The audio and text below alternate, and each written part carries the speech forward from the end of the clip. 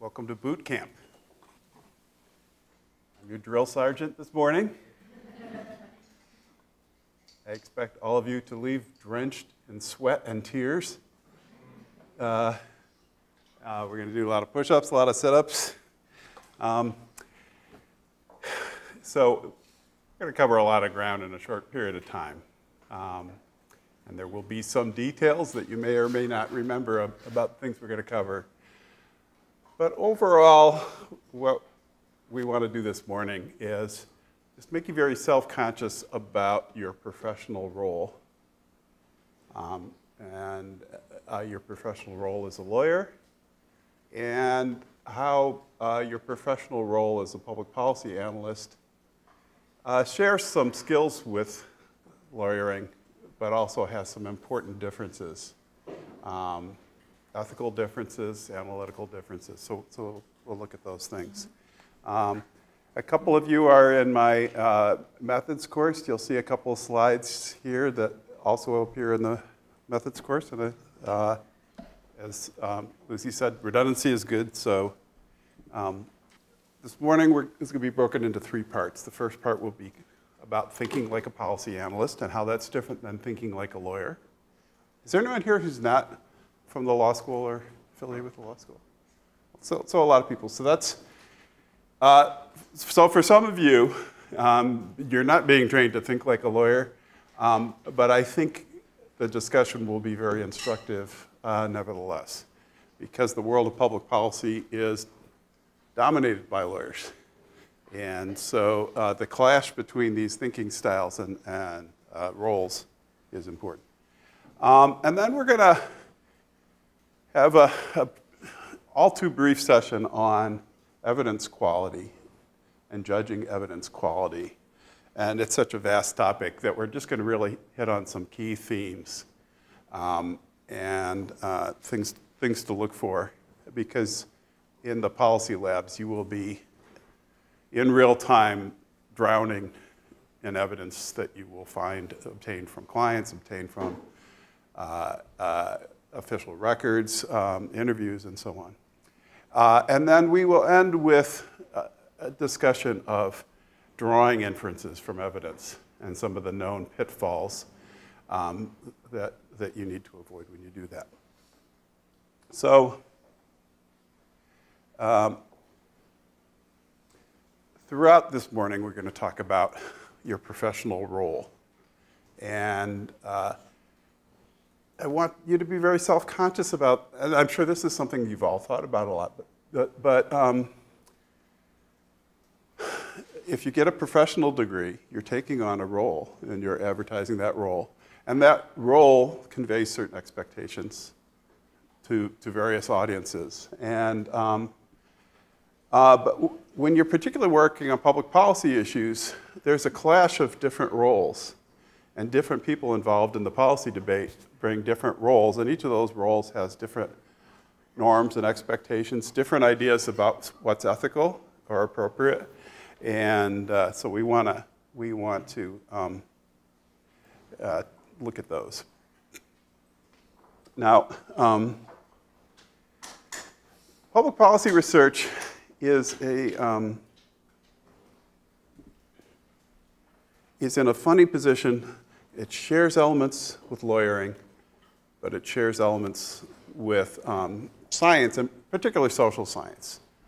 Most of the policy labs deal with evidence and try to draw inferences from sometimes qualitative evidence, sometimes quantitative evidence, but in either case, trying to draw conclusions about what's true in the world from the evidence. And so legal fact-finding tries to do the same thing, right? Legal fact-finding tries to find out what is true. And some of the things I say about lawyering today are going to be biased toward the American system. And I understand that people in this room are from many different countries. And your countries may differ where they are on a continuum. And the continuum in legal systems, there's a continuum spanning from inquisitorial systems to adversarial systems. Okay, so in an inquisitorial legal system, And there are very few absolutely pure inquisitorial systems. But in an inquisitorial model, there's someone who's investigating the facts. They are supposed to be dispassionate and objective about looking at the facts. They're not working for either side. And they try to be as unbiased as possible and then present the results as objectively as possible to a third-party decision maker who's going to render some sort of legal judgment. Under the adversarial model, each disputant has their own representative. That representative is supposed to select evidence, find the evidence that's strongest for their client, and highlight and make salient the best evidence for their client. That's their job, and that's part of thinking like a lawyer. So what happens when you turn this into policy research? So under the inquisitorial model, a policy lab operating under an inquisitorial model, you try to be as unbiased as possible at collecting and weighing all the evidence with no thumbs on the scale.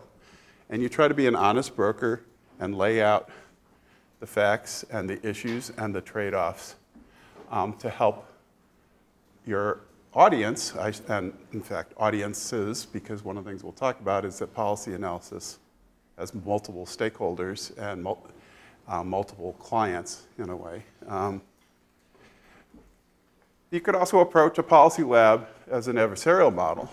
And under the adversarial model, you're trying to find whatever facts are most persuasive to help the client get what the client wants. You're not trying to be unbiased. You're not trying to be balanced. And that's approaching policy analysis like a lawyer. One of the things I'm going to argue this morning is that lawyering is very important, but it has its domain. And when that adversarial model bleeds into public policy analysis, it can distort the process. It can harm the credibility of the process. It can lead to cynicism. And it's not something you want to do sort of mindlessly, to sort of back into a very adversarial approach to policy analysis. So I want you to really be thinking a lot about that. So policy analysis is not science, but it draws a lot on methods from science.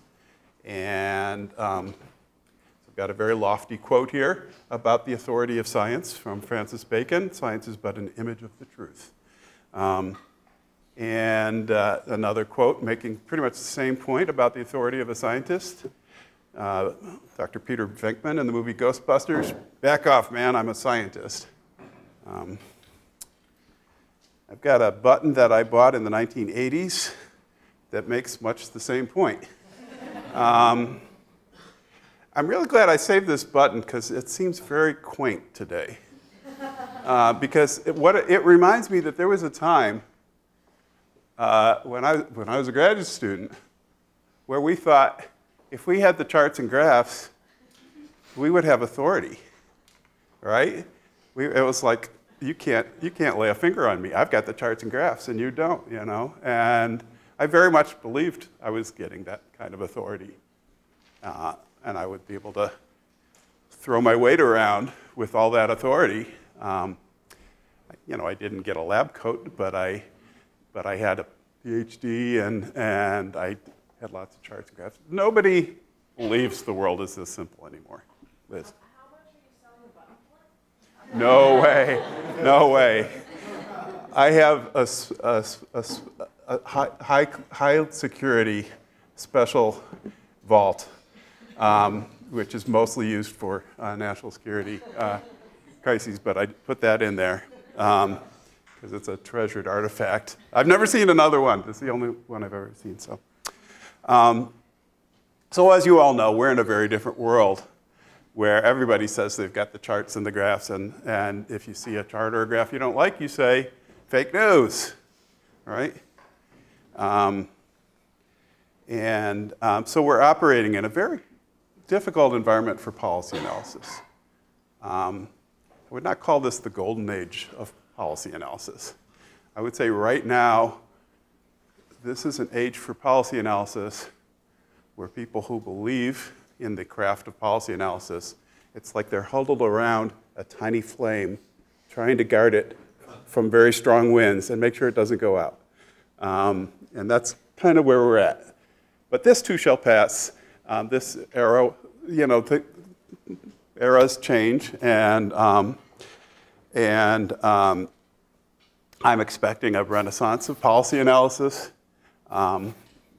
It may happen later than I'd like it to happen, but seriously, just the sheer number of students who've been showing up since we started to offer this class, it means a lot to us. I mean, it's really interesting because when we started doing this, we didn't know if there would be any take-up whatsoever, any interest in policy analysis. People are getting high-powered professional degrees and can go out and work in high-paying jobs, and a lot of those jobs don't require them to have any credential in public policy analysis, and yet on a Saturday morning, people are devoting a Saturday morning. So it makes me think that flame is going to stay alive. I'm not talking like a drill sergeant at all. Right? I almost had a tear there. I'm not good at this drill sergeant thing. So, okay. So why don't we use an adversarial mode for when we're using empirical evidence? There are a lot of arguments for why actually the adversarial mode is a very effective means of disputing in legal disputes. There are counter-arguments, there are problems with it, but there are a lot of strengths to it. But here I just want to point out that there's some disanalogies between legal disputes and factual disputes about truth that make the adversarial approach undesirable. And the first one is, I think the most important one, which is, yes, lawyers present a very selective, biased view of the best evidence for their case, but everyone involved in the process knows that they're going to do that and that that is their job. So there's no deception going on. Everyone knows that their job is to be a ferocious advocate for their client, okay? So that explicit role is important. If someone, on the other hand, claims, I'm neutral, I'm a scientist, my own personal views never enter into the equation, and then they put a thumb on the scale, they're deceiving people. They're misleading people. And they're trying to get the benefits of one role, but play by the rules of the other role. In legal disputes, there are usually two sides represented. In a lot of public policy debates, almost all the professional stakeholders sometimes are all on one side of the issue, or there are massive imbalances in the power of the sides. Of course, that happens in legal disputes sometimes too. But in legal disputes, there's an explicit standard of proof. One of my research interests is when you instruct jurors and that they need to be certain beyond a reasonable doubt. Do they actually understand what that means? What does that mean to them? But at least the law has given a lot of thought to how much evidence do you need before you change your mind. When we're dealing with evidence of the real world, it's not really clear that there's a shared burden of proof of which side holds the burden of proof, how strong the standard is. Is it clear and convincing evidence or mere preponderance of evidence, or is it something like beyond a reasonable doubt? There's no explicit standard proof. In legal cases, there's an explicit third-party decision maker who, by the way, has to make a decision because the parties need closure. Whether right or wrong, we're going to decide by the end of this dispute. In public policy disputes, it's not clear who the decider is. There are a whole bunch of different deciders. There may be a president, but there are senators and congressmen and governors and mayors and So there are lots of different decision makers making decisions. And then finally, usually in a legal case, if the two sides disagree, usually one of the sides is closer to whatever the truth is. Not invariably, but usually. In scientific practice, if we look at the history of scientific practice, when people are arguing about evidence, it's quite often both sides are completely wrong. And there's some third position that neither of them have considered that years later people will look back and say, they're arguing about the wrong thing.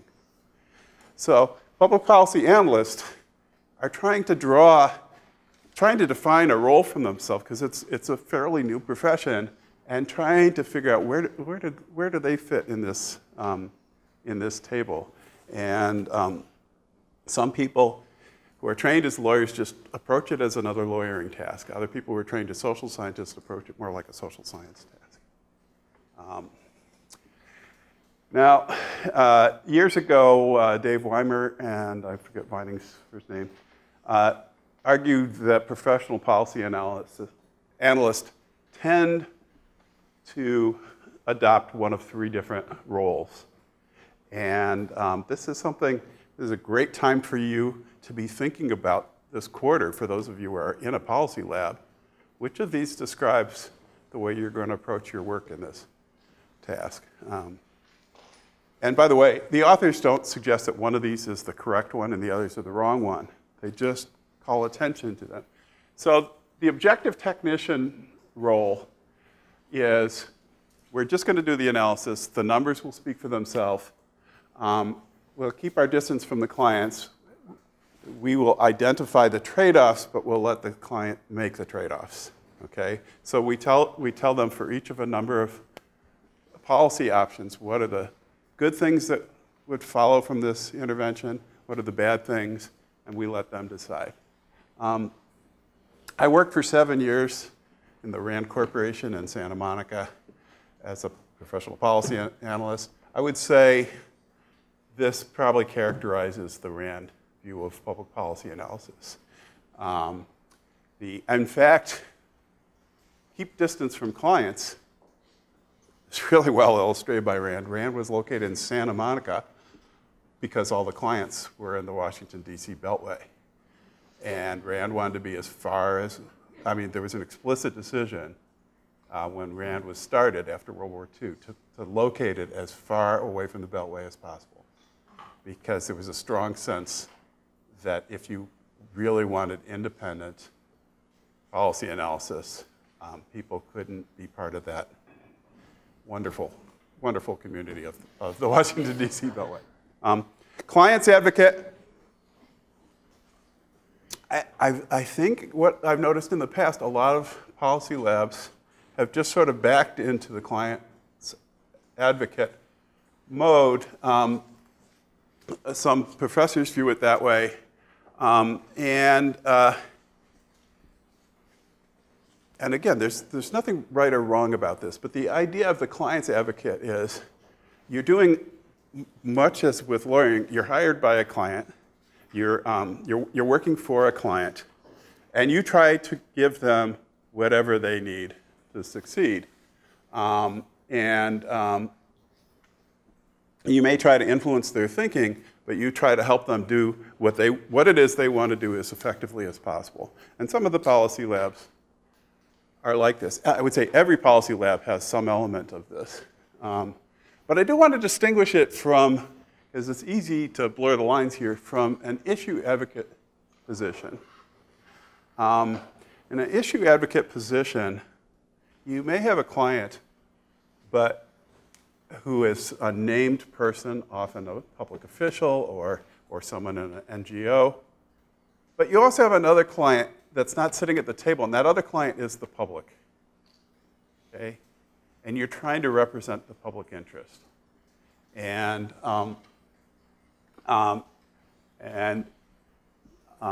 people who take an issue advocacy professional stance are very selective about the projects they work on, because they have certain commitments to certain issues, and they want to work on issues that they think favor the public good.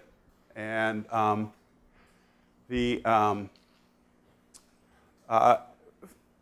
issue advocates are not, the difference between issue advocacy and lawyering can be a little blurry, but issue advocates in public policy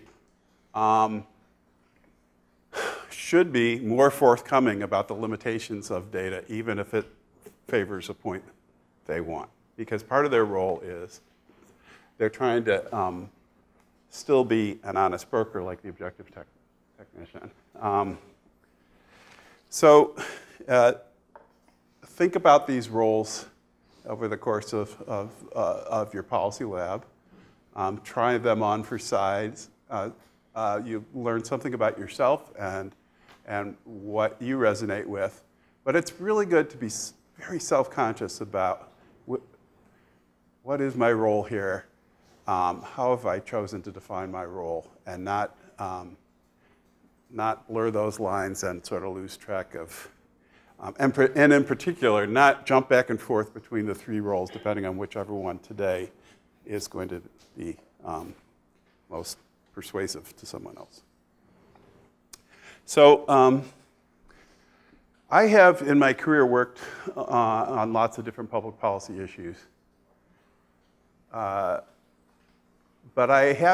somehow I seem to have a taste for hot-button, heavily politicized topics. And it's interesting because, neither of these topics seem all that politicized anymore, which is a miracle, because these topics were so emotionally charged for so many years. So I worked for 17 years on the for the Department of Defense as a project for the Department of Defense, first in the Clinton administration, and then some years later for the Obama administration, on the question of military personnel policy and should gays and lesbians be allowed to serve openly without concealing their sexual orientation. I'm sure you're all familiar with that debate. And that very long 17-year period ended with a repeal of the Don't Ask, Don't Tell policy. But 17 years is a long time. A lot of flights to Washington. And I've also worked for years on the question of what would happen if we legalized various psychoactive drugs that are currently prohibited. And in both these cases, we were thin on data. There's not a lot known empirically about some of these questions. And very strong passions on both sides. And as a policy analyst, it was, if I wanted to preach to the choir,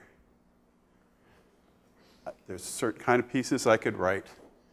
During much of this time, I had left Rand and I was a professor at UC Berkeley.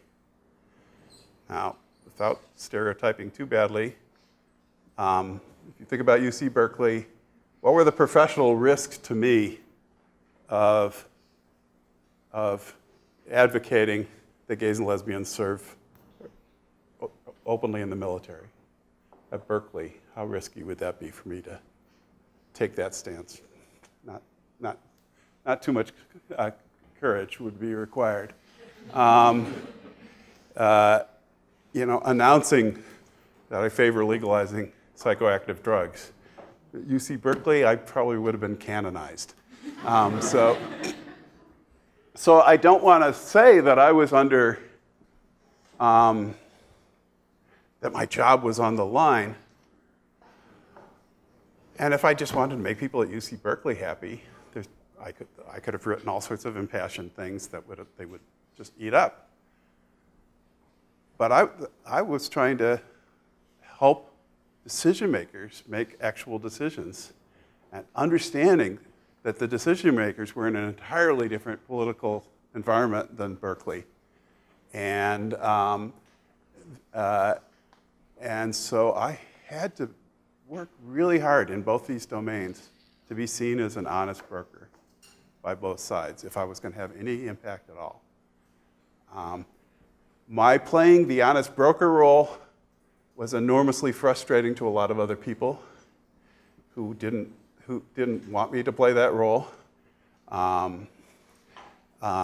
I could have gone to more parties with celebrities, particularly in the drug area, if I had been more of an advocate and less of an analyst. I can't tell you in both issues how many times over the years I had people come up to me and say, "What do you really think? What do you really think?" And there was always this sense that I must have a real view. Do I have views about these issues? Did I have views about these issues? Yes, I actually did as a citizen, and that's problematic. That was problematic for me. For the gays in the military issue, not purely as on moral and ethical principles, I thought, of course, they should be able to serve openly. And there was just no doubt in my mind about that. But we were not tasked with weighing in on the moral questions or the ethical questions. We were specifically tasked by the Secretary of Defense with asking whether the military could change the personnel policy in a manner consistent with their standards of unit cohesion and military effectiveness. So that's an empirical question. If you change the policy, do you change unit cohesion and military effectiveness?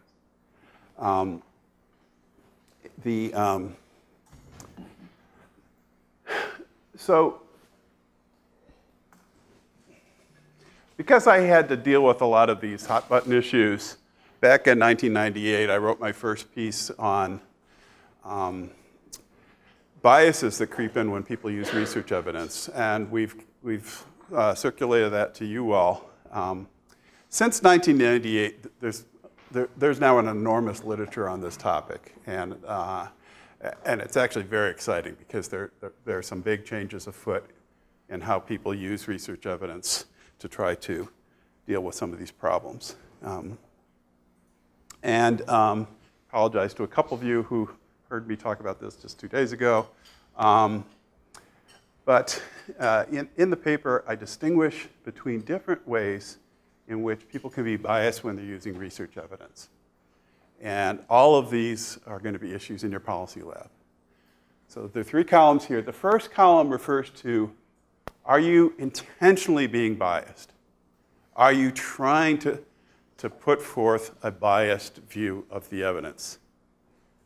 In other words, if you know that there's some evidence that favors one side and other evidence that favors another, are you intentionally trying to hide the unfavorable evidence, obscure it, and promote the favorable evidence? The second column, it's possible that you're not at all intending to be biased.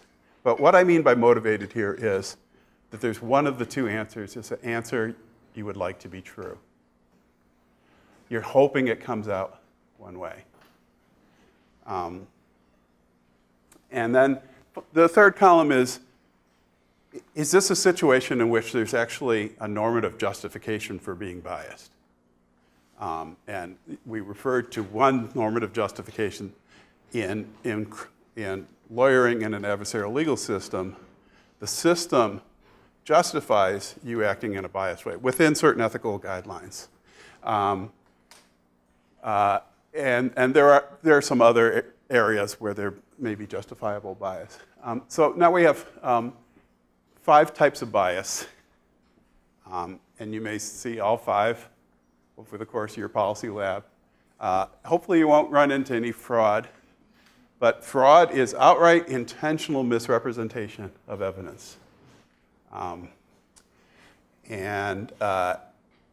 not going to say much about fraud today, but fraud is enormously corrosive to the system because the whole system of persuading through evidence is built on a certain amount of trust. We can't possibly go and vet every piece of evidence that we encounter, and we have to, at some point, be willing to trust that people are being straight with us.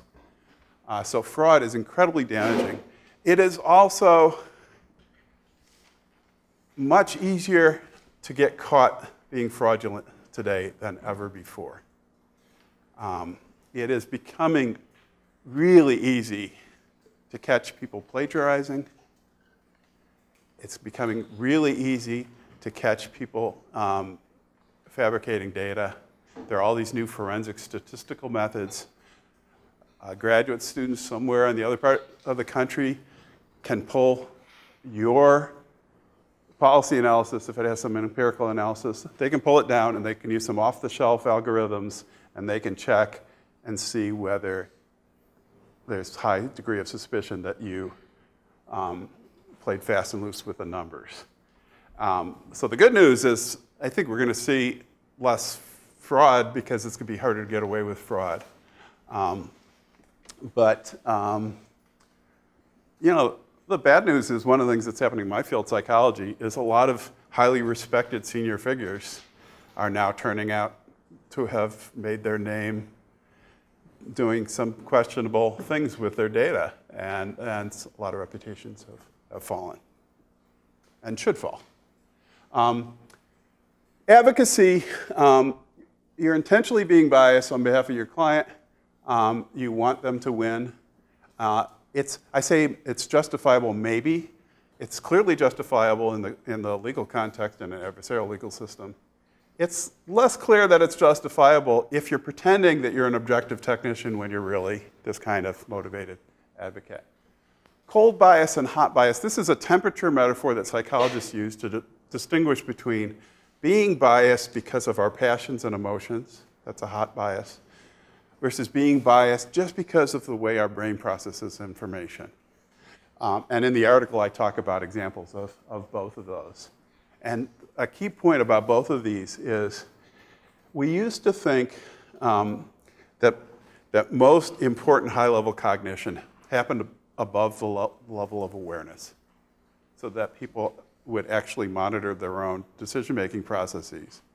And that meant, if that were true, that if you're determined, I'm going to be an honest broker, you can scrutinize. You can be vigilant for any sign of bias in your own decision-making and stomp it out the moment it comes up. But what we've come to understand is the part of our brain that's actually conscious of our decision-making is just the tip of the iceberg and is barely aware of most of what's going on cognitively in the whole cognitive system, which means that there's no watchdogs sitting and observing everything in the brain that can catch everything that's going on. There's implicit bias, and we see this with implicit measures of racism and sexism, but the same issue comes up with bias toward evidence. Skepticism in the article is the idea that it may be justified in some domains to hold one proposition to a higher standard of evidence than another one. And an example would be, many scientists feel that evidence that purports to support mental telepathy, mind reading at a distance, should be held to an extremely high standard of scrutiny. Because if it were true that minds could read other minds at a distance, it would run counter to so many other things we believe about brains and about physics. And physics is so out there that actually I'm not even sure physics rules out telepathy anymore. Okay, so these are these bias prototypes. No. Okay, so I want to talk, here's an example of a bias called confirmation bias. I'm guessing a lot of you have heard of it before. A lot of you will be evaluating interventions in the world, maybe an NGO's intervention, probably more likely some government intervention, maybe a new law or some new policy or rule or regulation. And you will try to look for evidence that didn't have the effect it wanted. And our brains seem to just naturally drift toward a particular style of evidence gathering here, which is when we want to show that an intervention works, we start with examples where the intervention took place, and then we see, did it work? And we collect examples of it working, right? And we count those up. And if you come up with a whole lot of examples, you say, look at all the places it worked. So therefore, the evidence must be strong. Now, what's wrong with this?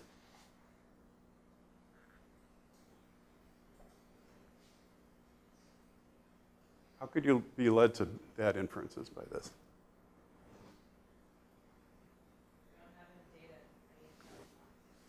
Yeah, so you've got 3 other cells there, right? So if I believe in astrology and I believe that Scorpios are hostile, and I give you a whole bunch of examples of hostile scorpions, Scorpio is a birth sign in the Western form of astrology. If you really want to test that hypothesis, you need to look and see all those scorpions that I listed. Are there examples of them not being hostile? And almost certainly there will be. And then you still have 11 other birth signs in the zodiac system, in the astrology system, right? Are none of the other 11 hostile? So you need to establish what's the base rate for hostility among non-scorpions. And in fact, if you collect data on all 4 of these cells systematically, there are statistical methods of actually checking to see whether there is a pattern of association or whether it's just chance variation. But we don't naturally tend to do this. We tend to just look for evidence in one cell. Now, people most professionals working with data don't completely ignore negative evidence or evidence that runs counter to their hypothesis. Sophisticated professionals know they're going to get confronted on this. So it's not that they completely ignore evidence for the other side. But we know that one of the things we've learned is that people, when working with evidence, they're much tougher on negative evidence than they are on positive evidence. So if you find some fact that seems to help your side in a political debate, you don't scrutinize it very hard. You don't really try to think through all the reasons why it could be BS or why someone could be lying. You just seize on it. When you come across a fact that supports the other side, you take out the long knives. You all have developed really scary ability to tear apart other people's arguments, and you use all your best skills there to tear down the argument. So it's not like we're always tough with evidence. We're differentially tough with evidence depending on whether we like it or not. And that's kind of a form of warm cognition, because we're being tough, but our emotion is allowing us to choose when to be tough and when not to be tough. And this is something I see all the time in students working on empirical projects. And they probably see it in me when they read my papers, because I'm vulnerable to all of these biases as well. Gene Bardak is a mensch. He's a wonderful, sweet guy in Berkeley, California, who he's having a dinner party pretty much every night of the week. Everyone who travels through Berkeley goes and has. So show up at his house sometime. Just say, Rob told me I could have dinner here. Here's the book right there. Yeah. It's on reserve in the library, the latest edition, and there are multiple copies in the library. It's a really quick read, and will underscore everything you've learned in this session. So this book, at least the version I have here is 4th edition. I don't know what they're up to, but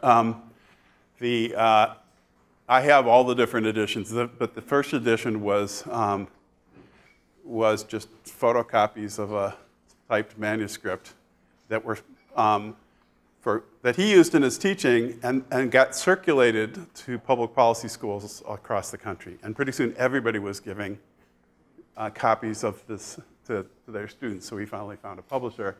And the first version was called The Eightfold Path to Policy Analysis. Someone decided that might be offensive to Buddhists. And they took away the Eightfold Path for a while. And then after a while, he put it back in. Either Buddhists signed off on it, or he just decided, I'm going with it. But the idea of this book is so simple that you will, when you look at this, you'll almost feel like, did I really need to even look at this? Because everything will look so obvious to you. So I'm going to ask you to take my word for it, that of these 8 steps he goes through, students who haven't read this almost always miss at least 4 of the steps. I mean, just completely jump over steps. So what seems obvious to you actually does not describe the way people work with evidence. So I'm not going to go over the whole thing. It's a quick read. Read the book. The Wikipedia entry is almost as long as the book, and because it's such a short book. And so Bardak's procedure for doing policy analysis is 8 steps. Define the problem, assemble some evidence, construct the alternatives, select the criteria, project the outcomes, confront the trade-offs, decide, tell your story.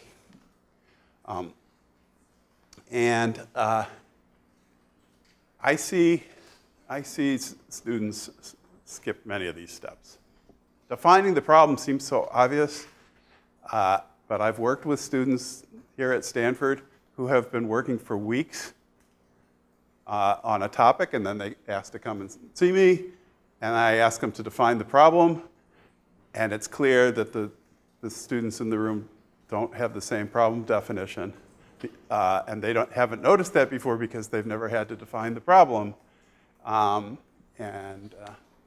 Assembling some evidence, nobody skips that. That one's people do. Construct the alternatives.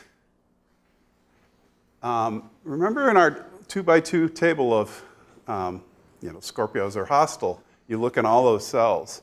In the same way, when you're doing policy analysis, it's hard to do good policy analysis by only taking a single proposition, a single intervention, and evaluating it yes, no. It's much easier to offer insight by making comparisons across different alternatives. The status quo might be an alternative. A slight variation on what's being proposed might be an alternative. But comparison across alternatives is very illuminating, and it's something you don't want to miss. Select the criteria is another issue where students often will start gathering evidence and sort of ranking policy alternatives based on some criterion without really having thought about what is the right criterion. And a lot of times, they will choose as their criterion whatever data they have available to them. And so they'll let the data define the criterion. So I'll give you some examples in a minute of the problem of selecting criteria. So let me just give you a couple of examples. Defining the problem. For years, if you actually look at the rhetoric coming out of the White House Office of National Drug Control Policy, they say they're attacking drug problems, but when you see how they actually operationalize that, it was table after table of prevalence statistics. Prevalence statistics are measures of how many people are using drugs. So in essence, they were defining the problem as we have too many people that use drugs. That is one criterion for drug policy. You may set as your criterion, we want to reduce the number of people can. using drugs. But there are a whole variety of reasons why that's actually a very short-sighted way of thinking about drug policy. And in a piece in 1998, I argued that national drug control policy needs to make a distinction between reducing prevalence, the number of people using drugs, quantity, reducing the amount of drugs people use. That's very different than the number of people who use. Because, in fact, you take a drug like marijuana, a very large number of people have used marijuana in the past 12 months. The quantity of marijuana they've consumed varies enormously. It's this very skewed distribution where a lot of people have just used a little bit of marijuana, and then there are so-called wake and bake users who, as soon as they get up in the morning, they start getting high, and they stay high the whole day. And then when you look at harms, why do we actually care about whether they're using drugs? Well, you know, when you push people, why do you care about that? It's usually because they worry about traffic safety, good parenting, income-generating crime, things that they think are linked to drugs. If you looked in the Office of National Drug Control annual report, they wouldn't have statistics on any of these problems. They weren't tracking the problems. They were just tracking the number of people using. So I was trying to redefine the problem. I had my critics. Critics said, oh, well, your problem definition is problematic too. And they nailed me on it. They said, your entire framework is based on harms, and you never mentioned benefits, that there could be any benefits of drug use. And I was like, I went back, read my own writing, I was like, yeah, busted, you're right, you're right. So problem definition is important. Construct the alternatives. Even if the client brings you a single alternative, you'll find your analysis going more smoothly and getting more traction and more energy when you create some alternatives to consider. The status quo is always a possible alternative. Just do nothing, or just do less of what we're currently doing. People often look at best practices. I put best practices in scare quotes. Best practices is this term that you hear in the policy world for there's someone out there doing something that we think is best practice. I actually hate this term, and I hate this term because if we actually had evidence that a place was, some organization was doing something effectively, we never say best practice when we actually have evidence. We just say this program works. Whenever people say best practice, that's when they have no evidence that it's actually good. Almost in every case where you see a list of best practices, if you trace down the origin of that list, you will find that the people who were involved in compiling the list created those best practices. So it's a very, I want you to just be allergic to that term. Try not to use it yourself. And this is my little, I'll get off my soapbox now, but. Okay, selecting the criteria by which you evaluate alternatives. Your client may give you the criteria that matter. They may have very definite criteria in mind. Sometimes they only explicitly state one, but the conversations with them, it's clear that they're also importing other criteria. It's your job to bring those out in the open and make them explicit. So, the Pentagon viewed the gays in the military issue as one of military effectiveness. Would units still be able to perform effectively if gays and lesbians served openly? So that was their criterion, was military effectiveness. Certainly other American citizens had other criteria they cared about, like fairness. You will find that some of your criteria are very easy to measure, and so it's real easy to give all your attention to those just because they're easy to measure. But you don't overlook the other criteria. Just because it's difficult to measure something like fairness doesn't mean that fairness isn't crucially important to stakeholders in a debate. And so you may end up in a situation with an asymmetry where some of your criteria have quantitative measures and others have indirect qualitative measures. You can't directly algorithmically combine those in a mathematical way. Well, so much the worse for mathematics. Doesn't mean you ignore the non-quantified things. It just means you need to take care in balancing those non-quantitative criteria. There's a saying, the law of the hammer. You give a little boy a hammer, and suddenly everything needs hammering. You see this a lot with professional social scientists and policy analysts. They have one particular tool that they're really good at. See this a lot with econometricians. There's some particular tool that they're really good at, and so any problem they tackle, they try to use that tool as the way of tackling it. And a lot of times it's just driven by, they've got the tool, where is there a policy controversy that where I could use this tool? And it's great that they're using those tools, but it can be very distorting because they're just focusing on where the data are rather than where the questions are. The most important thing that people have taken from Gene Bardak's book is confronting the trade-offs. And for me, this is what really distinguishes analysts from activists working on public policy issues. And there's not a value statement that analysts are better than activists, but most policy analysts, professional policy analysts, have been trained to lay out the trade-offs, and the trade-offs usually means that one alternative dominates another one on one criteria, but the situation is reversed for a different criterion. So we can either choose option A and maximize efficiency, or we can choose B and maximize perceived fairness. But there's a choice there. And that makes delivering your policy analysis message very uncomfortable, because that's not what audiences want to hear. They don't want to be made uncomfortable. They want you to make the problem easy for them, not make it harder for them. But that's part of your job. So I'm going to just give you a couple of excerpts from recent policy analysis, just to illustrate a few of these points.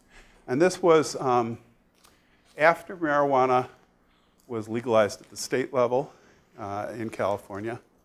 The California legislature was faced with the challenge of trying to integrate the new, this was a ballot initiative, so it was not written in Sacramento by legislators. It was written by the people who, the advocates who launched the initiative.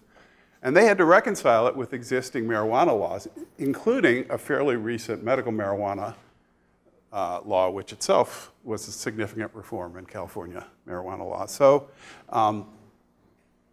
my students tried to help the California Assembly think through this task. And these are some of the slides from their briefing. So they went to Sacramento and gave a briefing that was well attended and I'm told influential. So one of the topics they tackled was how should California operationalize impaired driving under the influence of marijuana, under this new law? And how should they test it? And so they gathered a lot of evidence about different testing technologies and their implications. And so what you see here in this table is, here they have three alternatives. This is just one subpart of their analysis, but they have three alternatives, so the alternatives are rows. And you can see the columns are criteria. How effective is this alternative at measuring impairment, cognitive impairment, perceptual impairment? Calibration is a question of whether the numbers that come out of the measuring device are reliable enough so you can compare numbers across two different arrestees and it means the same thing in each case. funding and budget, how expensive would it be to implement, how accurate, and that itself turns out to be complicated because accuracy is not a single dimension, but it's really, there are two criteria. There's minimizing false positives and minimizing false negatives. So you can have a test that's very good at catching people who really are marijuana impaired, but it will also accuse a bunch of other people who haven't used marijuana of being marijuana impaired.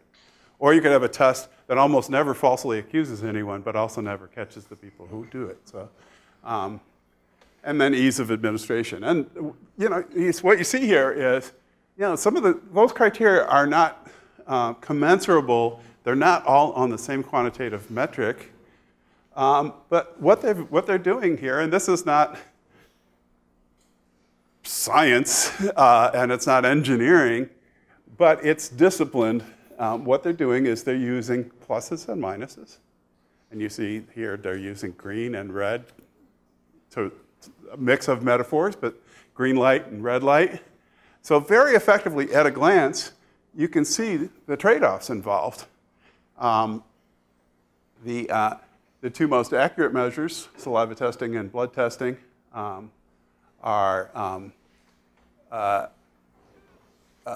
each have downsides. Saliva testing is very expensive, and blood testing is very difficult to administer at a roadside. It's easy to do in a lab. Here's another example. This one's quite old, but it's from a public policy textbook. Policy alternatives for addressing kidney shortage. And here they flip the rows in the columns. So here the alternatives are maintain current policy, use a brokered auction, expanded reimbursement with relative listing, purchase with demand-side chain auctions. I don't even remember the details of what these actually are. I read it years ago. To actually plunge into the analysis, you have to learn about all these things. But I just want to show it to you because it's a nice example of weighing in on these alternatives with respect to 5 different criteria that policymakers might care of. And here, just with short phrases, they're identifying the trade-offs. That these different policy options have different rankings on different criteria. And they don't tell the policymaker how to rank those criteria. They just say, here are the trade-offs that you're going to have to confront. Okay. So we've talked about thinking like a policy analyst. Now we want to talk about what does quality control mean when we're processing evidence? How do we know we're doing a good job? And a lot of my work is quantitative, and I will talk about quantitative research, but everything I'm talking about applies to the full spectrum of different forms of evidence, including qualitative evidence as well as quantitative evidence, ranging from evidence that comes directly from what human beings say to each other, like in interviews or surveys. Or some of you will be studying evidence that's not directly generated by people at all. It may be, you may be counting hospital beds or the behavior of machines or the behavior of some surgical device or any number of things. But these principles are going to really apply in all these different cases. And again, this is something some of you have heard of from me. This is a key point in my research design class. The whole class, in a way, boils down to a distinction between 2 problems that we try to solve in research design: reducing noise and reducing bias. And noise is random error in our data. Random could, you could take a perspective of physics, quantum physics, and you could say that there's random noise in data is some inextricable randomness at the quantum level. We have nothing so highfalutin in mind here. We really just have the idea of, in policy analysis, what we're calling noise are sources of variation that we can't directly control or measure that are influencing our measures. And it could be, when you take a standardized test, we're using it as an indicator of your aptitude according to what that test is supposed to measure, but it's also tapping into the ambient noise in the room the day you took the test. Was there a jackhammer breaking up concrete outside the window that was interfering with your performance? Did you fail to get enough sleep? Did you drink too much coffee and you're just too wired? All those things are noise for the purpose of the analysis, because if we don't know how to control for those and take those out of the score somehow, subtract those from the score, they're going to distort the score. But the important thing with noise is it's random. It's not systematically correlated with the things we're trying to measure. And noise it's easy to see the problem of noise in social science, which is why a lot of people will kind of sneer at social science. They'll say social science, right? And that's like, the pretense that you could have such a thing as social science. And when you press someone on that, why the scare quotes? Why are you saying it? They'll say, well, look, of course, you can't measure things with any kind of reliability in the social sciences. It's just going to be incredibly noisy, which is true. That turns out to be the easy problem to solve. We won't talk a lot about that today, but actually we know how to manage noise. We're very good at that. We've been good at that for decades. And the simple way to manage noise is aggregation. Because if noise is random, it's going to lead to departures from a true score either too low or too high from the true score.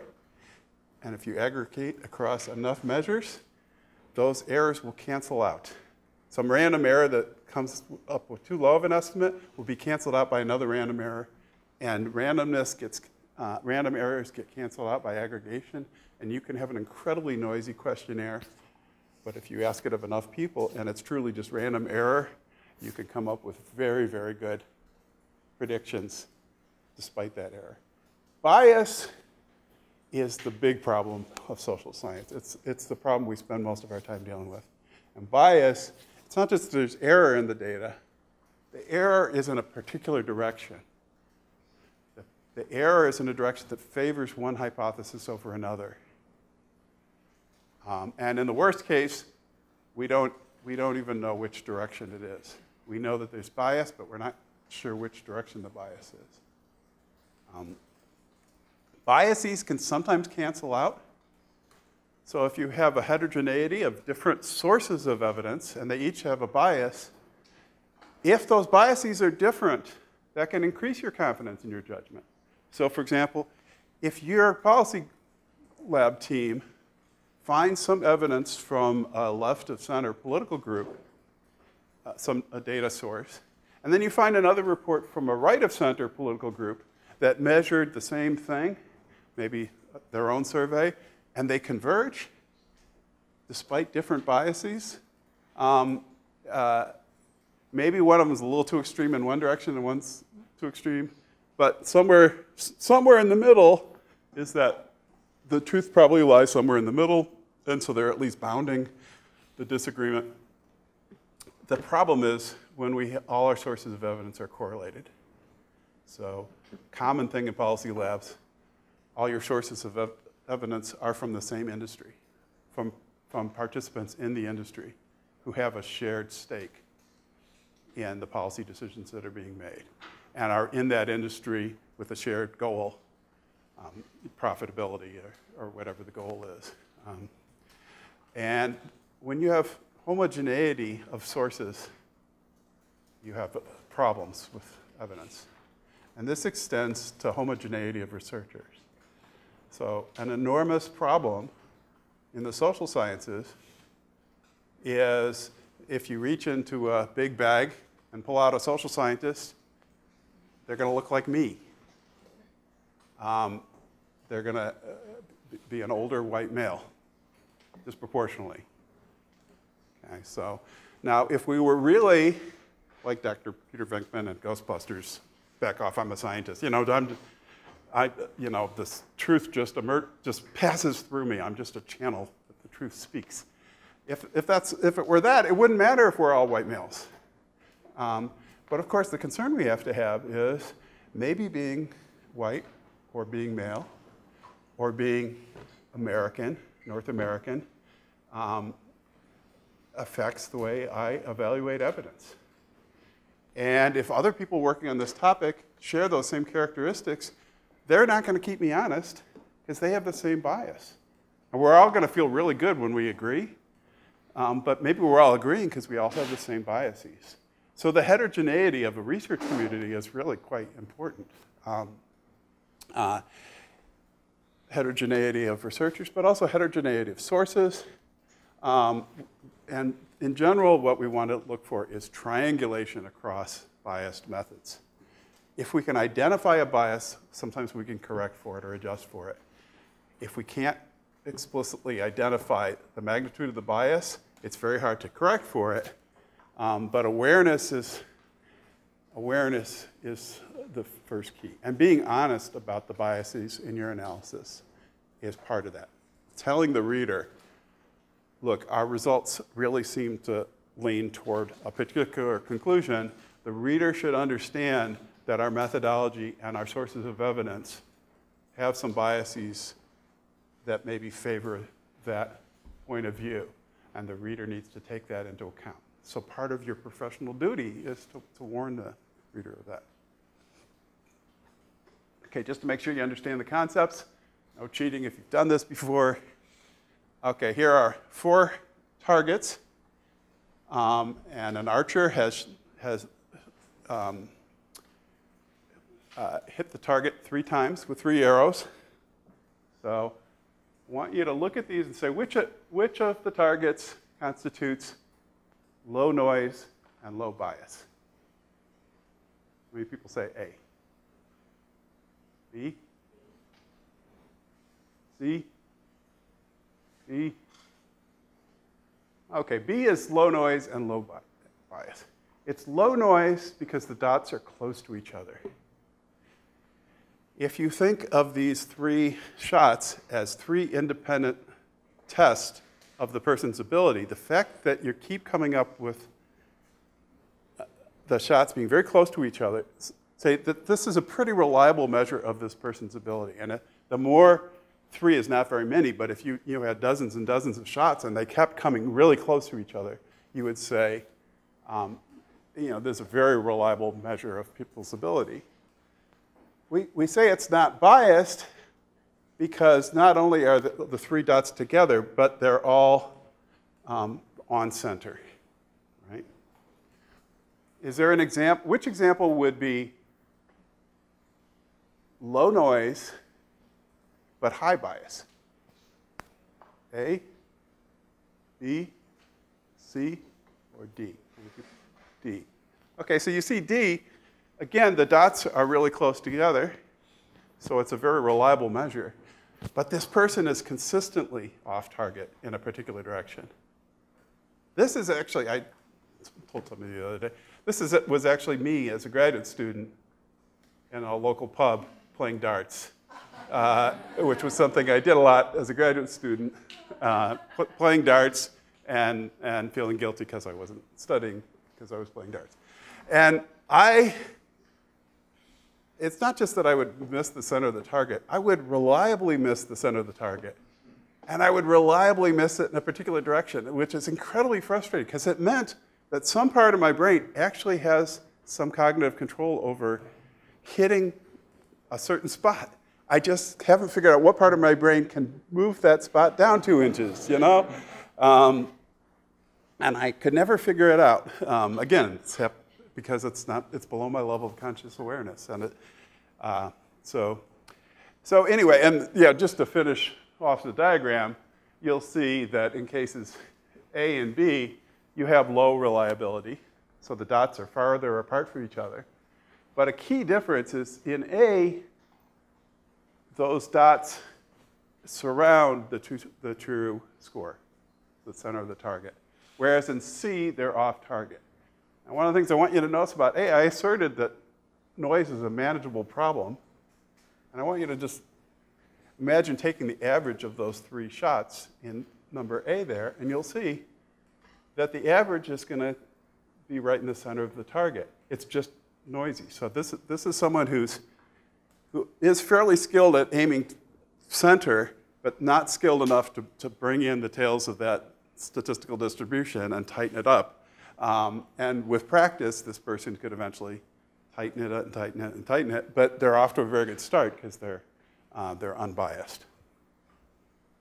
Now, so I've suggested that reliability or reducing noise is easier than validity or reducing bias.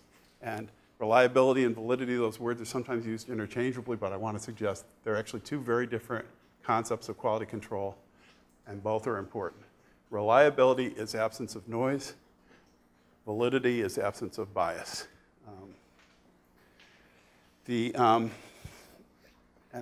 As I said, aggregation is our best solution for dealing with noise, for increasing reliability. Larger samples of just about anything. So this is very clear in the mathematics of survey sample size. The larger the sample you have, the more precise the survey projections will be.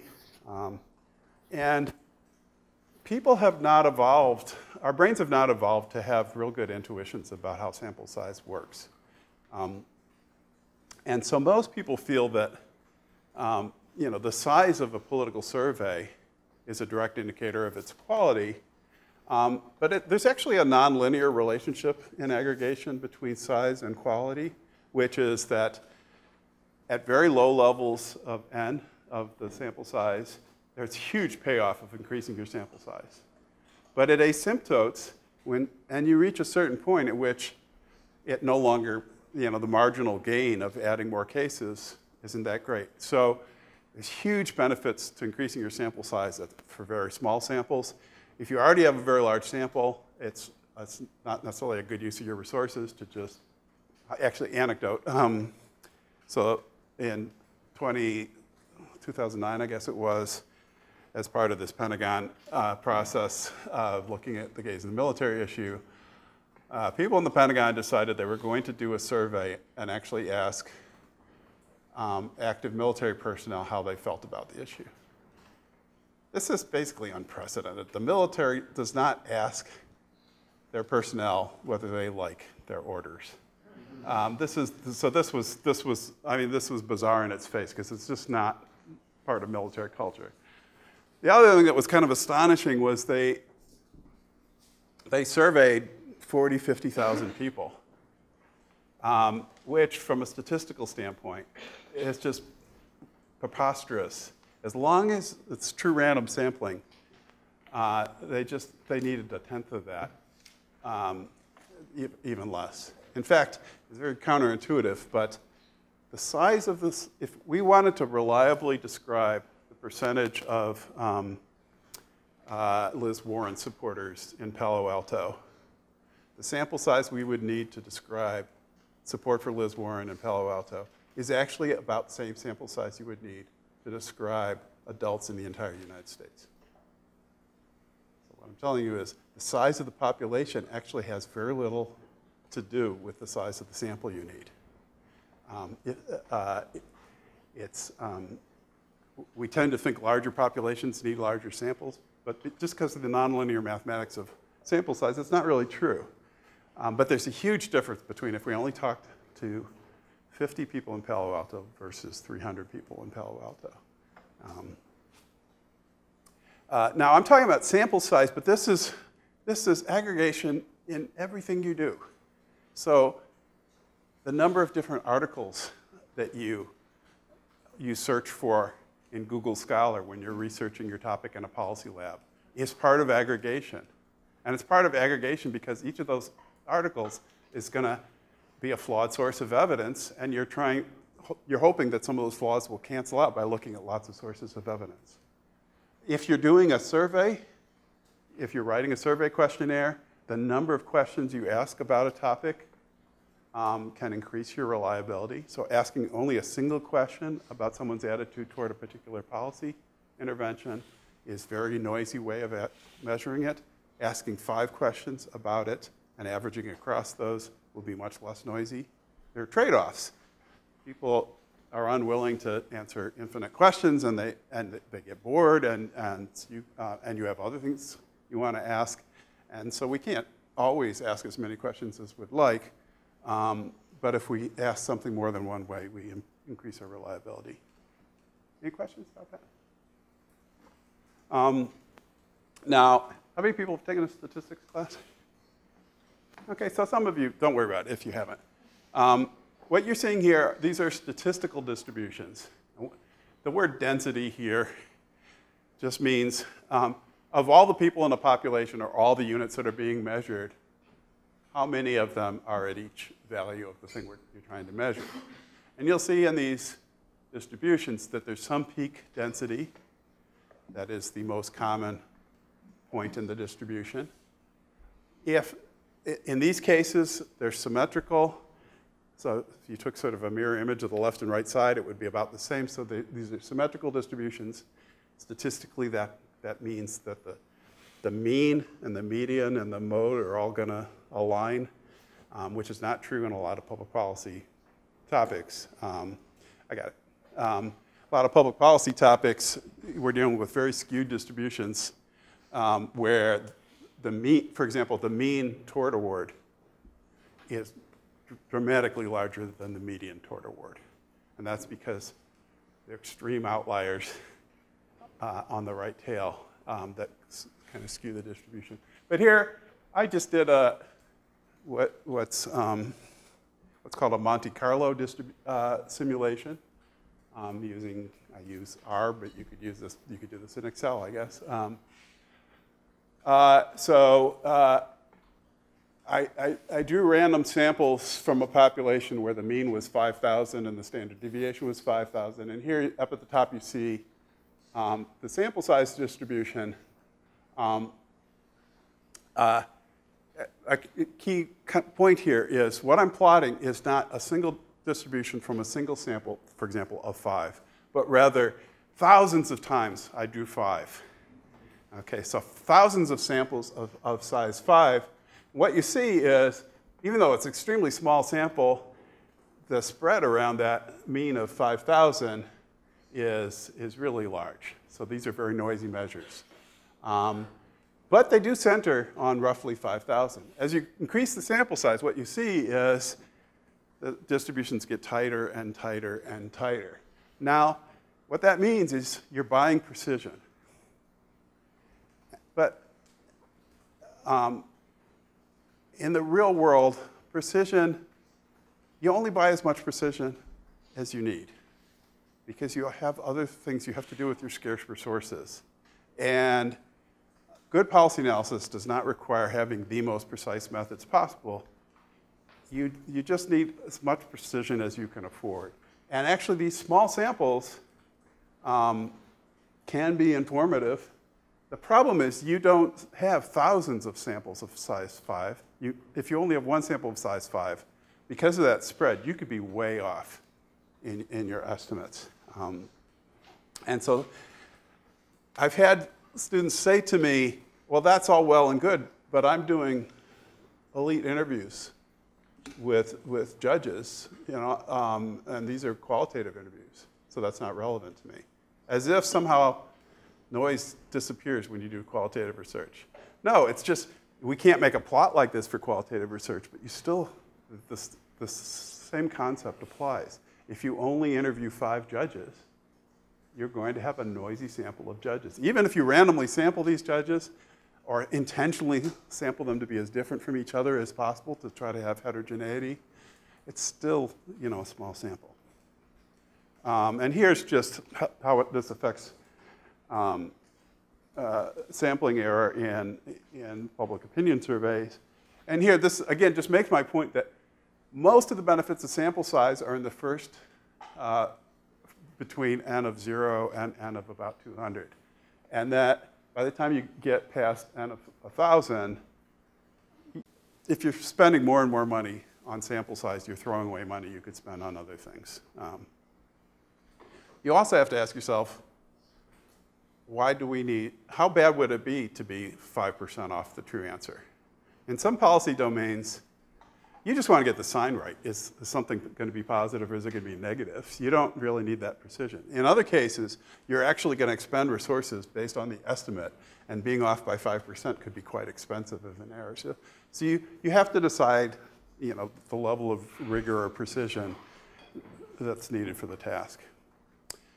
Very few of you will be able to do any kind of quantitative surveying in a policy lab just because of the calendar. There are examples of this, but it just takes a lot of time to do, to actually field a survey. And most of you will, if you do some sort of surveying, it's going to be closer to qualitative surveying than quantitative surveying. And here,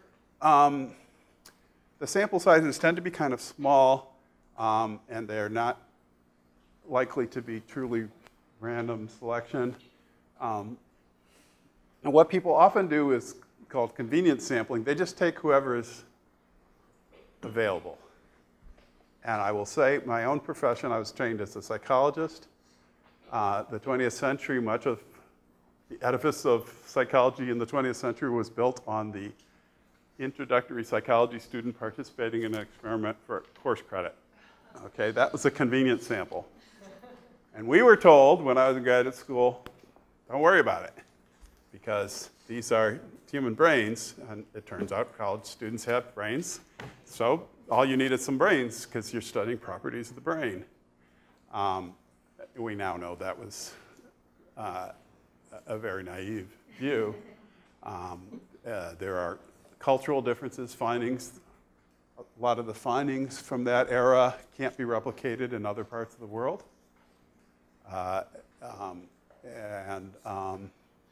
Some of those findings can't even be replicated elsewhere in the US with non-college students. So it really depends. Now, a lot of them can, but it really depends on the topic. So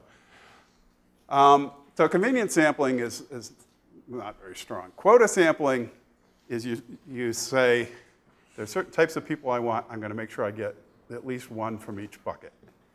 Okay, so you set up a quota. I'm going to get some of these, some of these, some of these, and some of these to try to represent. And that's an improvement on convenience sampling. It leads to strange, easily overlooked biases. For example, if you do quota sampling, a lot of times it's very easy to fill one of your buckets because it's a majority, demographic majority category. Like, let's say you're doing quota sampling by different ethnicities. And it's much easier to find your white respondents than it is your Asian American respondents. And the Asian American respondents bin might fill more quickly than the Native American.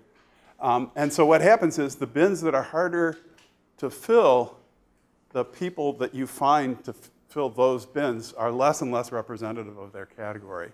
Sometimes it's literally time of day. Like you're doing a marketing survey in a shopping mall, you fill all your easy bins by lunchtime, and you spend all afternoon trying to find these rare bins. Right? By the way, this is when people actually used to buy things in stores. I would go to the shopping malls, and when I was younger, the people with clipboards would always approach me. And then one of the things that happens as you get older is they don't even see me. I mean, it's just like I'm not in their target demographic. And so I'm like, yeah, I'll answer your question. And they're just looking past me like, no, they don't even see me. So purpose of sampling is if you're going to have a small sample, you can at least try to make sure that you get some cases that are different enough from each other that you can suggest that there's some degree of generalizability. And this is going to be true for a lot of you doing elite interviews of people in some domain as part of your policy lab, maybe phone interviews or maybe in-person interviews. Try to intentionally pick some people who are different from each other to get different perspectives. It seems obvious when I say it, but a lot of times when the policy analysis is over and I ask to comment on it, I'm like, why did you only talk to this kind of people? And what about this point of view? So something to think about. There is, for difficult to reach, some populations don't want to be interviewed. I've done studies of street-level crack cocaine sellers and closeted members of the US Navy who did not want to be measured, who were participating in surveys at great risk. And there are a lot of challenges involved in that. And it's very hard to draw a sample of them because since they don't want to be detected, they don't all belong to the Drug Dealers of America Society and subscribe to its newsletter. So you can't draw a sample from the newsletter, and you have to come up with other strategies. And one of the approaches is called snowball sampling. And sometimes this can happen in policy labs where you have you identify one person who gives you inroads into this community, and the last thing you do at the end of the interview is, who else would you recommend I talk to? And the idea is that although you can't identify the people you need to talk to, they can point you toward other people and help you identify more of them. And sometimes they can even make introductions for you, and that can be really helpful. Why is it called snowball sampling? I think it's called snowball sampling because in the cartoons, Roadrunner, so there's, in the cartoons, you take a little snowball, you push it down a snow-covered mountain. Oh, yeah, snowball. Timber! I planned that. The snowball, by the time it reaches the bottom of the mountain, it's this huge boulder. I'm actually from the Midwest. I know snow. That doesn't happen in real snow. If you try to roll a snowball, it would just stop. But it's a... I'm just shocked because that's how you make snowman. No, in the cartoons, they let gravity do it. No, you have to do it yourself. That's right. Don't get me started on snowman technology. I know, I'm from Michigan. I know how to make a snowman. Okay, validity is a much harder problem to deal with. It's also much harder to convince stakeholders that you've addressed validity because bias is to some extent in the eye of the beholder, and you may feel that you've done a very unbiased estimate in good faith, but you still have to deal with the fact that you're going to have different audiences that will still perceive bias in what you've done. And you have to somehow try to address their concerns and persuade them. You can do some random sampling to try to get different viewpoints, but if it's in a homogeneous community, it's not going to work. And so here I have my favorite quote from when I used to ride the bus in Berkeley. Bush can't have been reelected. No one I know voted for him. Okay, so this is going to be a problem with a lot of stakeholders you deal with in a policy analysis. Everyone in their community, in their part of that world, shares the same view. And so they may view that as the dominant view of the problem. You may be talking to other people that are outside their community, and when you bring those points of view forward, it may surprise them, and it may sound like you're the one who's out of touch. And part of your delicate argument is trying to explain to them that actually they might be the ones in a bubble, right? And nobody likes to hear that, but it's important. So again, and I'm repeating myself here because it's such an important point, triangulation can deal with imperfect sources, but triangulation only works if there's heterogeneity of the sources you're trying. If you combine a bunch of biased sources and they're all biased in the same way, and they triangulate, but they all have the exact same bias, you haven't really made a more convincing story. What's convincing is when you find that the activist organization and the government representatives and the industry representatives all agree on some fact, because they have 3 different biases and they all agree. So that's the kind of triangulation you're looking for. Now, qualitative interviewing is probably more of an art than a science. I've learned some things about how to do it. I know some people who are really, really good at it. I am not really good at it. Some journalists are really good at it, some are not.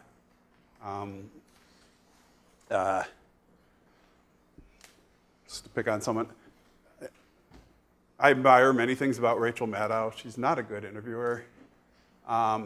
Chris Hayes, who's on the hour before her, is actually a much more effective interviewer. And I'm always trying to figure out, what is she doing wrong? Why doesn't she? I mean, she's a great storyteller, but it's really a skill. And so trying to think of how do I teach students this art that I'm not completely sure I can articulate, and I'm definitely not a master. So I'm going to tell you some things that I've learned through painful experience, which you can take or leave, because they're not hard and fast rules, but a lot of you are going to be doing interviews over the course of your career and maybe over the course of a policy lab.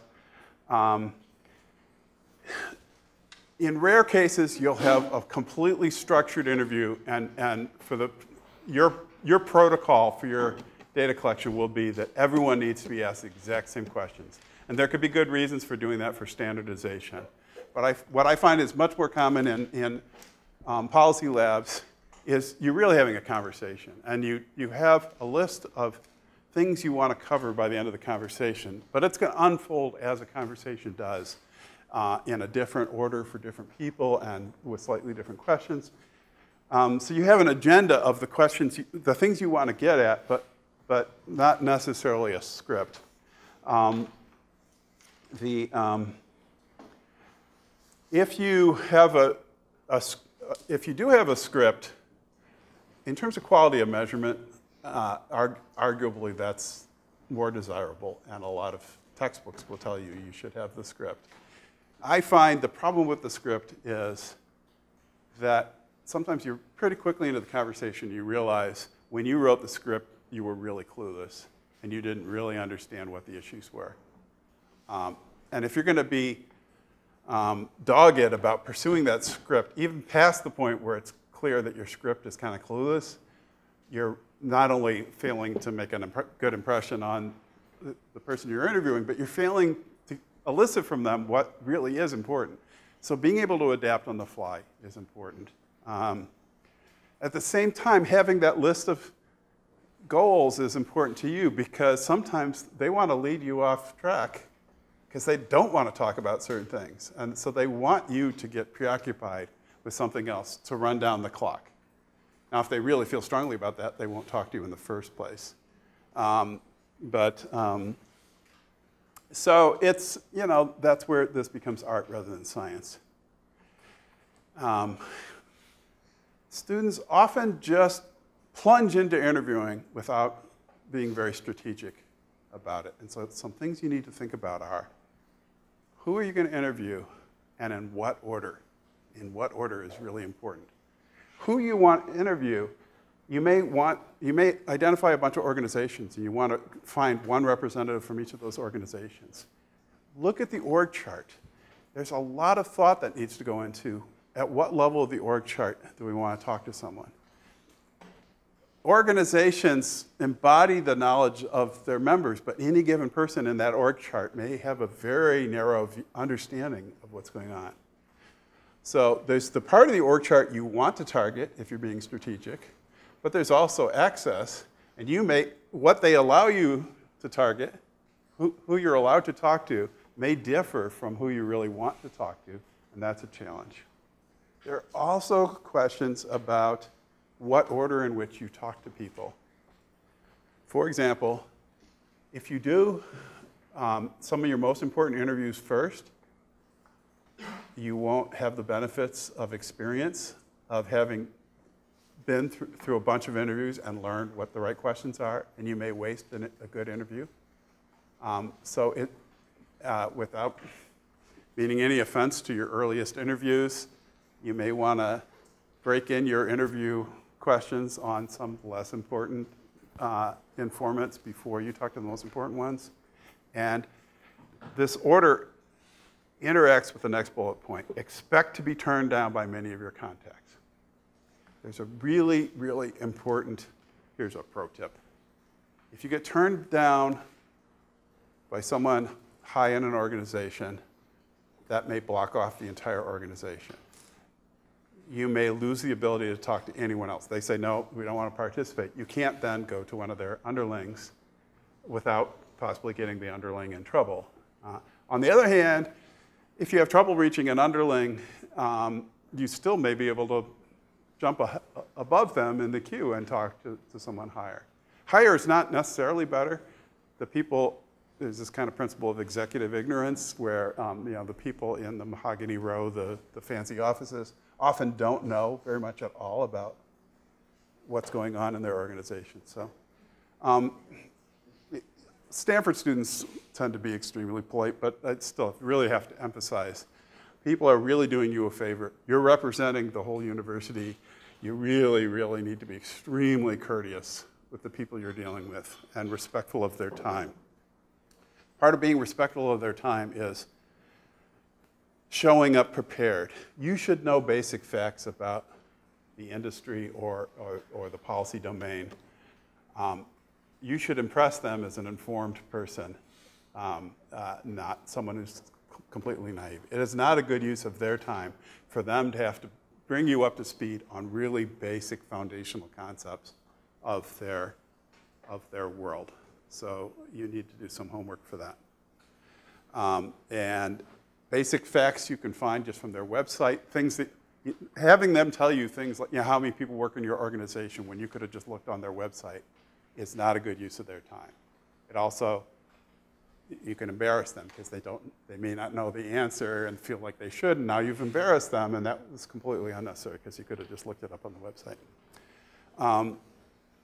In terms of confidentiality, this is something you negotiate, but once having negotiated it, you absolutely have to honor what you've negotiated, and this is really important. You can ask people whether they're willing to be recorded, and a lot of people say, yeah, that's fine. A lot of people say, no, I'd rather you didn't. No argument. If they say, no, I'd rather you didn't, you say, is it okay then if I just take notes? In rare cases, they'll say, I would rather you not even take notes. Then you just have you don't argue with them. You just like, okay, fine, let's talk, And then you go to Starbucks and write down at Pete's, go to Pete's. And write down everything you can remember as quickly as possible because you will forget it. So you negotiate the confidentiality and then you honor it. Some people may really be entrusting you with information that could put their careers at risk or their reputations at risk, and you've got to honor that. And sometimes that means you know something you really want to use. This is just like journalism.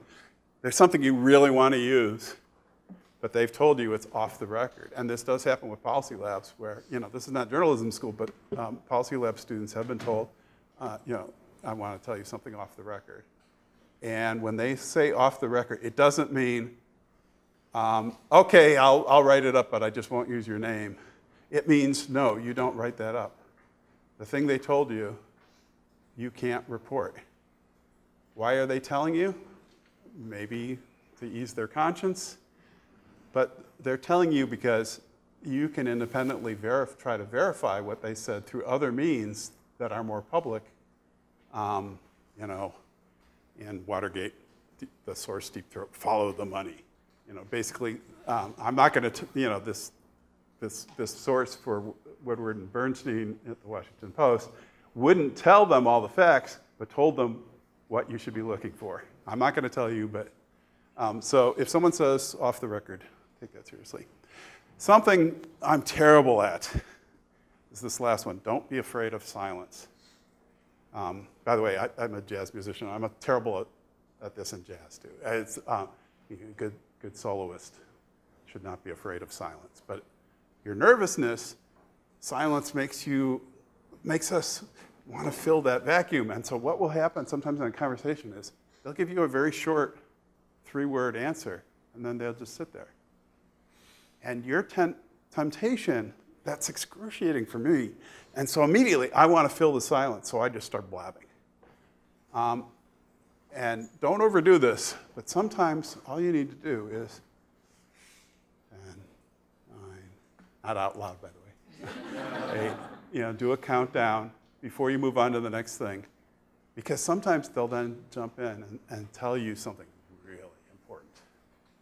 And they're hesitating because they're like, should I say this or not? And when you don't fill the silence, they'll tell you something really important. So,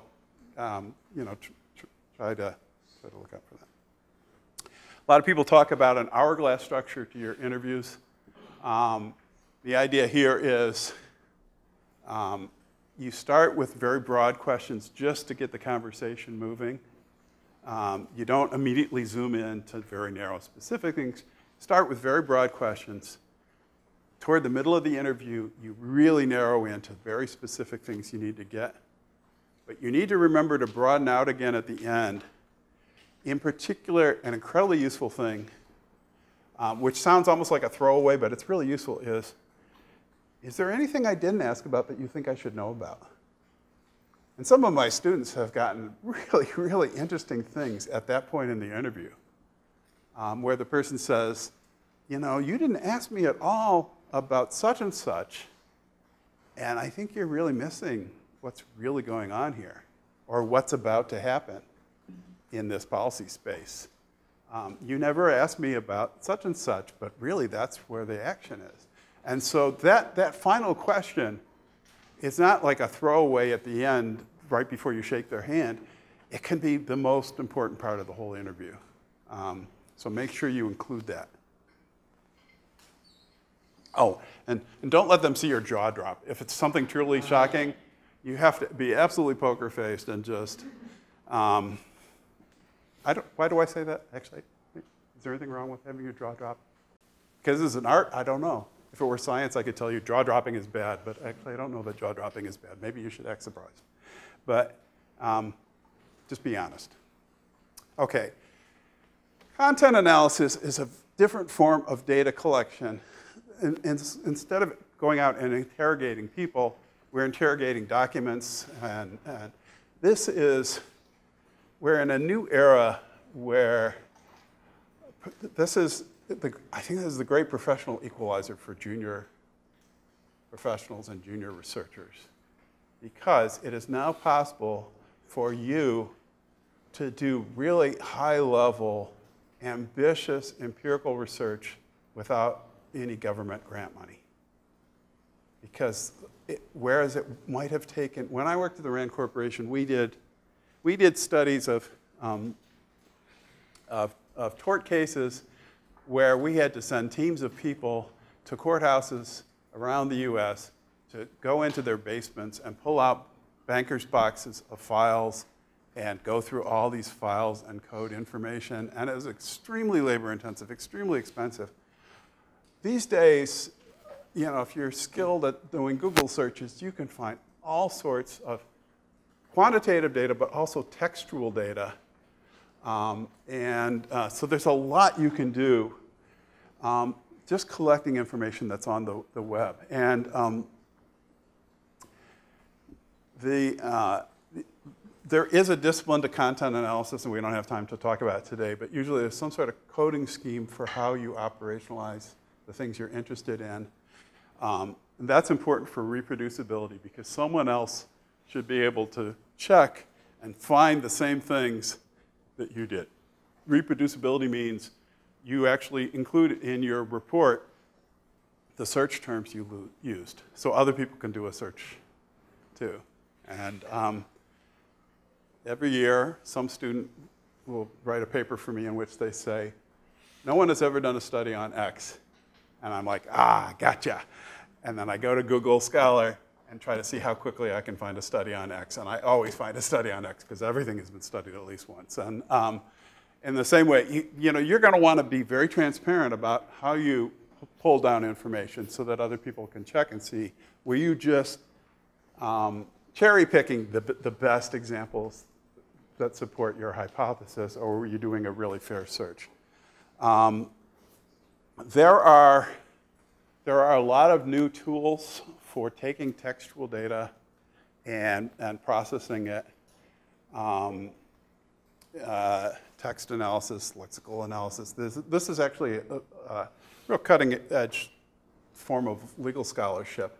So increasingly, people now are using machine learning algorithms to go through legal opinions and extract patterns from them. And so you're going to see more and more of this over the course of your career.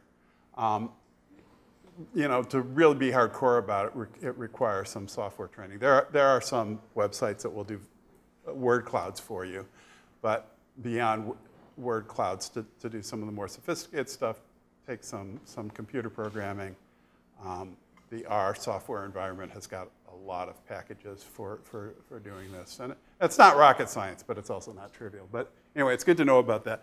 It takes some time, and you're not going to be able to teach yourself all that programming probably over the course of if you don't already have those chops, it may be limits to what you can achieve during 1 quarter or 2 quarters. But I want to make sure you know about this, because it really does make it possible for junior researchers to do very ambitious empirical work without getting any kind of having to get some sort of government funding, which could take years and is very hard to do. So, any questions about any of that? All of you are going to be doing web searches on your topic, and you're all very experienced at this, but being experienced is not the same thing as being good at it. And there's certain web searches that students present to me that just connote to me, they just signal to me, amateur. So it's hard to articulate. I've been trying for years to figure out what sets off that voice in my head. What are the things? So some of this will seem obvious to you, and yet your peers do it all the time. Like citing obviously biased, very partisan sources, pulling down some white paper on capital punishment and using it as your source of facts is great, but what if that organization is the ACLU? They're going to have a certain point of view, and that's going to influence the facts they put up. Now, they may be pretty honest broker of the facts they put up, but you're going to want to check some other websites. And this includes government websites. Just because it's the government doesn't mean it's an unbiased source. I mean, there are enormous biases in the way the government reports drug statistics. I mean, not just like accidental biases, but like really politically driven decisions about how things get reported that can skew your judgment. People often cite very remote sources for very important concepts, and this is something that connotes amateur. If you are citing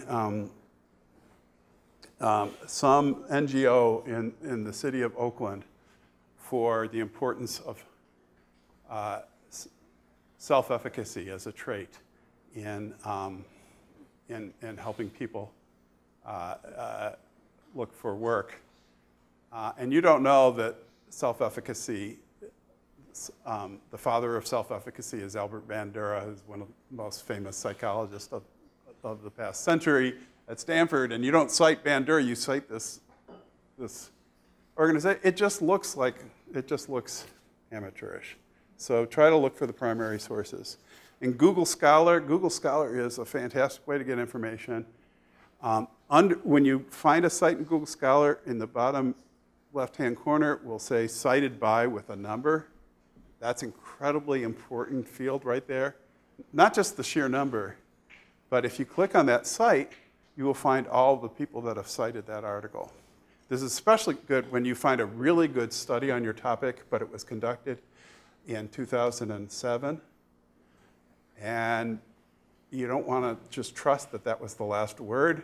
If it's a really good study, use Google Scholar to find out who has cited that since 2007.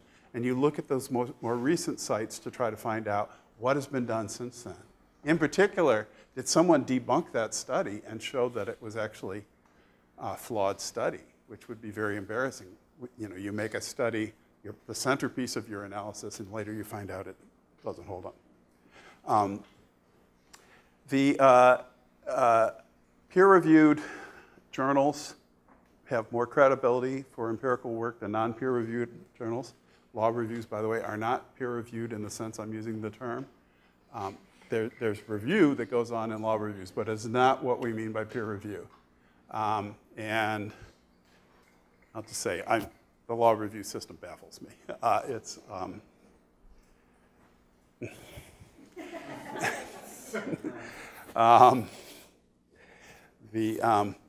When impossible for empirical work, the most useful sources for you are going to be meta-analyses, because meta-analyses are studies that not only review other studies that have been done, but they explicitly statistically combine the data, merge the data across studies, and they tell you the overall finding.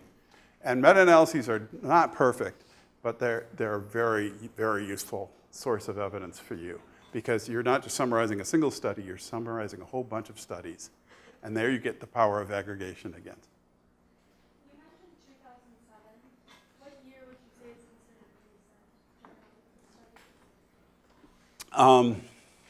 considered recent? That's a painful question because I'm getting older. And I'm finding that some of my greatest hits are receding into the past. I recently came across kind of a backhanded praise of a 2001 book of mine. Someone on Twitter said, "It's an amazing book. It's completely out of date, but it's an amazing book." I was like, but they're right. I mean, it's like a 2001 book on drug legalization is completely out of date. And so it's partly going to depend on your topic. You can, in Google Scholar, on the left-hand column, you can pick, you can say since a certain year to just zero in on the more recent ones. And what you will find is for certain topics, the heyday of research on that topic was in a certain decade, and most of the studies were done in a certain area, and then it really trails off. But there are some areas where there are some topics that are so cutting edge that if you only rely on things that have already been published, you're really not up with the topic.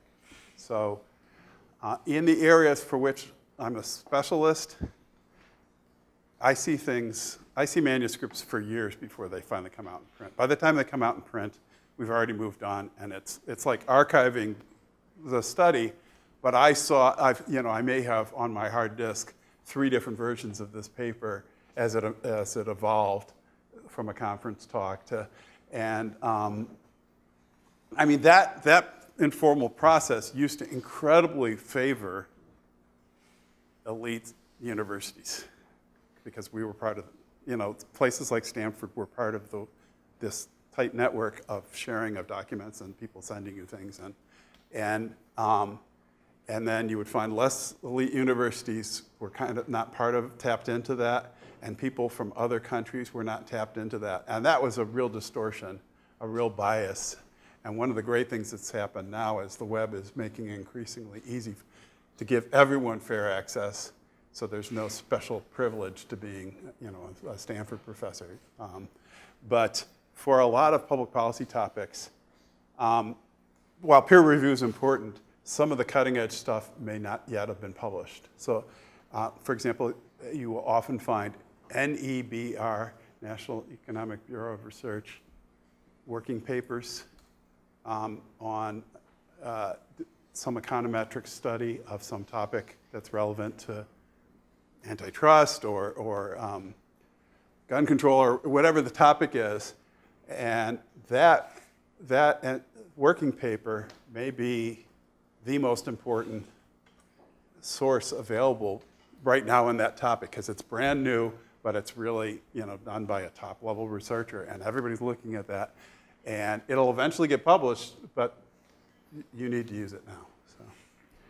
So, in our last section, we were talking about describing the world, surveys, interviews, sources of evidence to describe the world.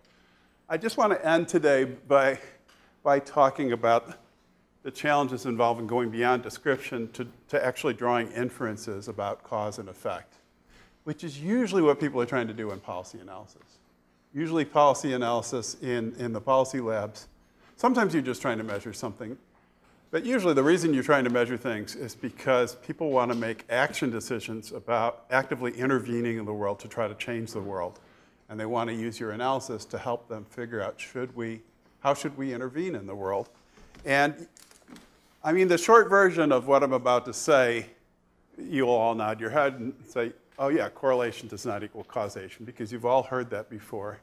But I want to just give some examples to illustrate just how difficult it is to draw these inferences and the kinds of common inferences that students draw from their data that do not hold up well in the rough and tumble of policy debate. The kind of things that are easy for other organizations to shoot down as invalid inferences. So here is from 2000 to 2009, per capita cheese consumption and the number of people who died becoming tangled in their bed sheets. And you see here a very tight correlation between the two. Right? And our brains, this is Stanford, this is a self-selected sample of people who like to think and are quick thinkers, and you're all generating theories that connect cheese consumption and getting tangled in your bed sheets. And I'm not going to argue with you about whether your theories are right. I'm just going to argue about whether this particular chart, which is, by the way, this is real data, whether it's at all meaningful. This comes from a website called Spurious Correlations. And every time you click on your mouse, it will generate one of these for you. And it's great fun, and it only takes like 3 clicks to make you extremely reticent to ever present something like this as a correlation, because there are all sorts of reasons why things can be correlated that are actually quite meaningless. And here's another example from another mouse click when I went to the site. Total revenue generated by, these are computer game arcades, correlates with computer science doctorates award in the US. This one is interesting, because if you didn't know this came from the Spurious Correlation site, this one, it's easier to tell a story for this one, I think, than the cheese one. You could probably make up some story about why this is a real thing, and it could be a real thing.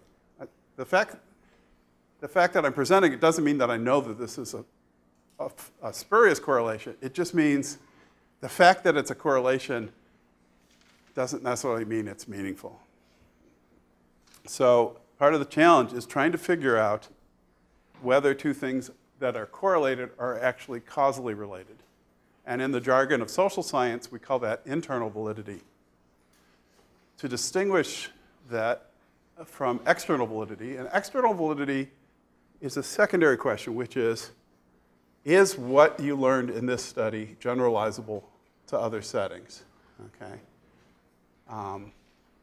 So a lot of social science is a trade-off between internal validity and external validity. So it's easy to criticize psychology experiments for using college undergraduates as their source, because there are obvious problems with external validity or generalizability or concerns about generalizability. But in fairness, the purpose of those studies is to do experiments with random assignment to condition. And what those researchers are interested in is less about generalizability to other settings, but correctly identifying the true cause in my experiment of someone's judgment. And so those studies are actually very rigorous with respect to internal validity. They've just purchased high internal validity at the cost of low external validity. And it's tough to avoid that trade-off. A lot of people now do Amazon Mechanical Turk studies. These are basically people who get paid to participate in studies. You actually get more diversity in terms of demographics with an Amazon Turk sample, but it just raises other questions of external validity, like who participates in study just to make money? How different are they than the rest of the world? Now, a big problem we have to deal with in evaluating interventions is confounding. And confounding refers to something that varies with your intervention that is really producing the results you see. Okay? So, for example, in the drug treatment literature, drug treatment advocates who would like to see a shift in emphasis from criminal justice sanctions toward treatment as a way of dealing with addiction will often cite the correlational statistics about positive drug treatment experiences. And you can find such correlations. Even though I favor drug treatment over incarceration as a way of dealing with drug problems, that's a very problematic inference from these studies. And the reason is because there's this huge self-selection bias in who participates in some of these treatment studies. There's a very high dropout rate. And so you're only seeing the most motivated people complete the study. If you only see the most motivated people complete the study, then the fact that they go drug-free for the next 6 months may just reflect their motivation to change rather than anything about the actual treatment intervention. And if you included the other people that dropped out in the study, the results would look much less favorable. There are a lot of studies in psychology trying to make claims about birth order, how first children are different from second children. That's actually very tricky to do in any given study because necessarily the firstborn is older than the secondborn. So is it really an order effect or is it just an age effect? And it's very hard to separate age effects from birth order effects. Marijuana use, strong correlation with traffic fatalities. If judged by can you detect THC or its metabolites in the blood of someone who dies in a car accident. But a problem is in over half the cases where they find some metabolite of THC, they also find alcohol in the bloodstream. So is it the marijuana that caused the accident? Is it the alcohol? Is it the two in combination? These are questions that the correlational data just don't answer for you. Early studies compared 6-person juries to 12-person juries and argued for the certain conclusions based on those results. I won't even tell the conclusions because the conclusions were wrong. Because the researchers failed to take into account that the cases that were assigned to 6-person juries were much less serious cases than the cases assigned to 12-person juries. And so they confounded seriousness with jury size unwittingly and reached inferences that were wrong. Now, Donald Campbell, the late Donald Campbell, came up with a list of 7 threats to internal validity. I know a UC Santa Cruz professor who I was having lunch with him once, and he pulled out a laminated card from his wallet. He had this list as a laminated card in his wallet. And so I encourage you all to go get this laminated. It's only 7 things. Did he really need it in his wallet? I mean, couldn't he memorize 7 things? Now, as I'm getting older, that seems hard to memorize 7 things. But I think it was really, it's partly his way of reminding himself, I can be fooled, and I want to always remember not to get fooled, not to get ahead of myself, get too excited about findings. And so I'm not going to go through this list of 7, but you can find these on Google. But there are certain known fallacies in the interpretation of correlational evidence. that happen again and again and again, and professional researchers get really quick at seeing them. And the researchers think that they are informing a topic, and they don't realize that they haven't dealt with these really rudimentary threats. And I'll just give you a couple examples. History artifact is the idea that if you measure things over time, your intervention may have happened between the first measurement and the second, but lots of other things also happen between the first measurement and the second measurement. You need to figure out all the things that happen between the first measurement and the second measurement and make sure that it's really your intervention that is doing the work rather than something else that happened. I've known people who were doing really big longitudinal studies, which they launched right before the Great Recession. And basically their studies were ruined because this was like an exogenous shock to the system that swamped anything else that they were studying because it was such a, and you see the same thing with earthquakes and other kinds of what statisticians call exogenous shocks to a system. Now, testing is the idea that the mere act of measuring something can change people's behavior.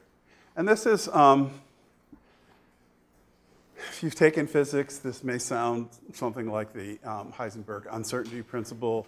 It has nothing to do with that, as far as I can tell. It's much more prosaic explanation, which is just that by asking people questions, you're triggering a cognitive process that they may not have gone into otherwise. And that itself is an intervention. And that itself can actually change people's thinking. So we know this with practice effects on tests, preparing for the SATs. There are big practice effects of taking it more than once. And there are lots of other examples.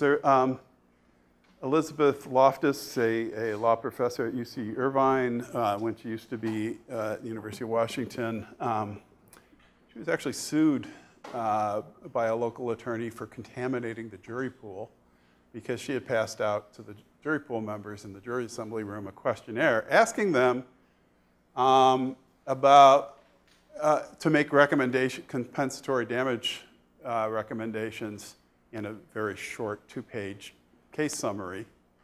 And her questionnaire asked them things like, do you think that the plaintiff was insured and will collect from their insurance company? Did you did you adjust the compensation for interest to pay them, with interest? Did you take into account their lawyer fees? These are all really important questions to ask to understand the results. But basically what she did was she told these jurors, these are things you need to think about. But these are all things that judges do not tell jurors to think about. Arguably they should, but they don't. And so she really, in my view, she did contaminate the pool. We called Institute for Civil Justice at Rand when I was there. Deborah Hensler, who's on the faculty here, was my boss. And we did random digit dial survey of 25,000 American households trying to identify people who were seriously accidentally injured in the past 12 months because we wanted to find out whether they sought compensation and whether they did it through the tort system. Serious concerns were raised about asking 25,000 households, did you talk to a lawyer? Because the concern was that our study would trigger a whole bunch of lawsuits that wouldn't have otherwise happened. And in fact, in hindsight, that was a valid concern because one of the findings of the study was the vast majority of people who are injured say it never even occurred to them to file a lawsuit against anyone. Especially, that was particularly striking, people who were injured with consumer products. Almost, people may think there's a litigation explosion, but in fact, most people who hurt themselves with a commercial product blame themselves, and it never even occurs to them that maybe they ought to blame the corporation. So, so this issue of testing is a real thing. I'm going to skip over this one and go to this one. Selection, you're often comparing two different groups in a policy analysis, and you just need to bear in mind that these groups may differ in the treatments that they receive, whether they've been exposed to an intervention, but they also may differ in personal characteristics that led them to be in these different groups.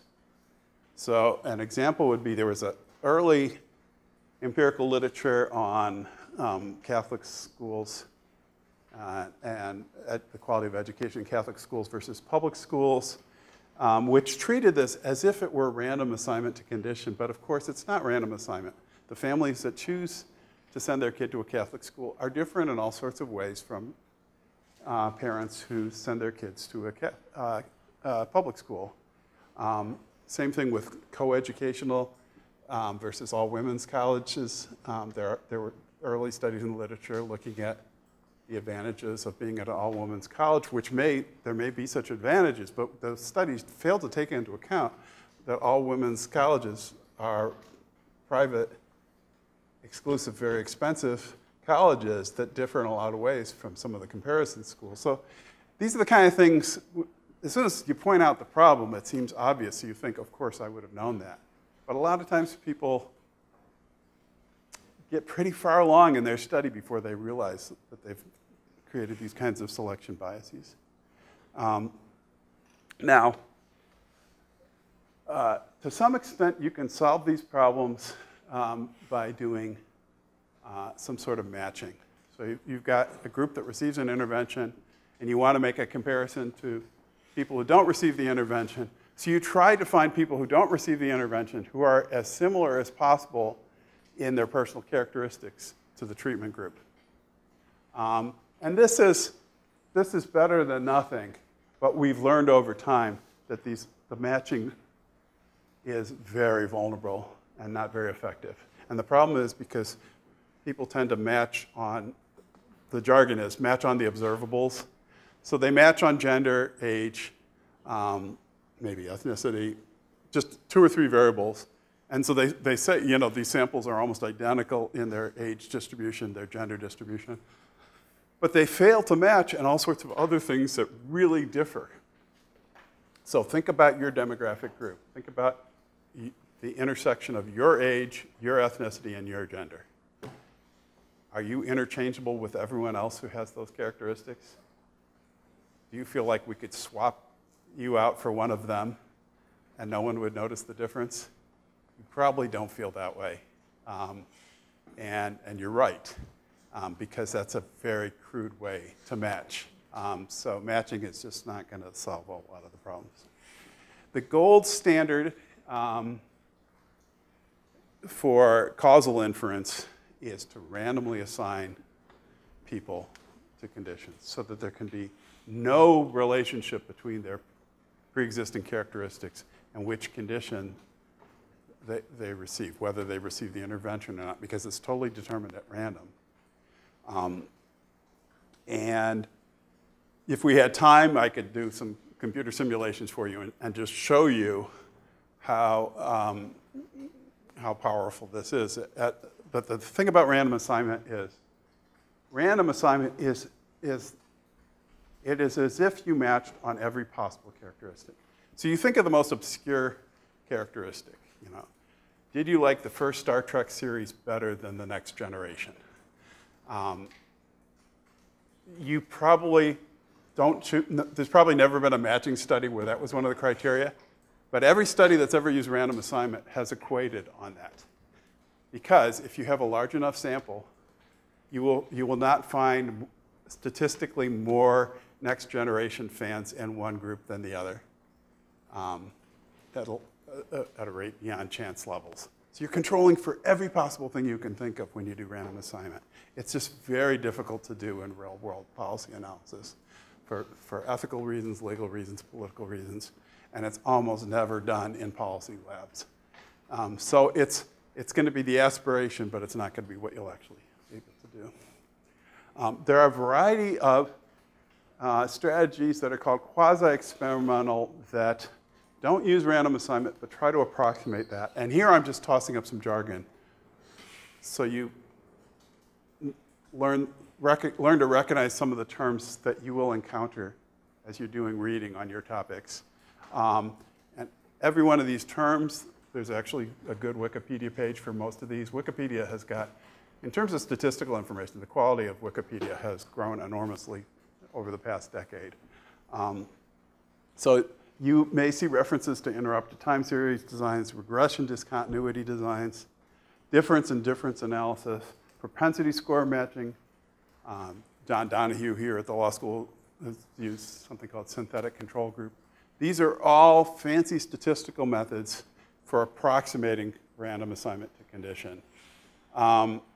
They've all been shown to be imperfect. They are not true substitutes, but they are pretty good second best. And because they don't eliminate every possible alternative interpretation of a correlation, but they rule out a whole lot of interpretations. So they reduce the number of ways that you could fool yourself. A lot of you, one of the most common forms of evidence you will encounter in researching your topics will be time series plots where they show measures of something over time. And it's really tempting to look at these time series plots and see patterns in them.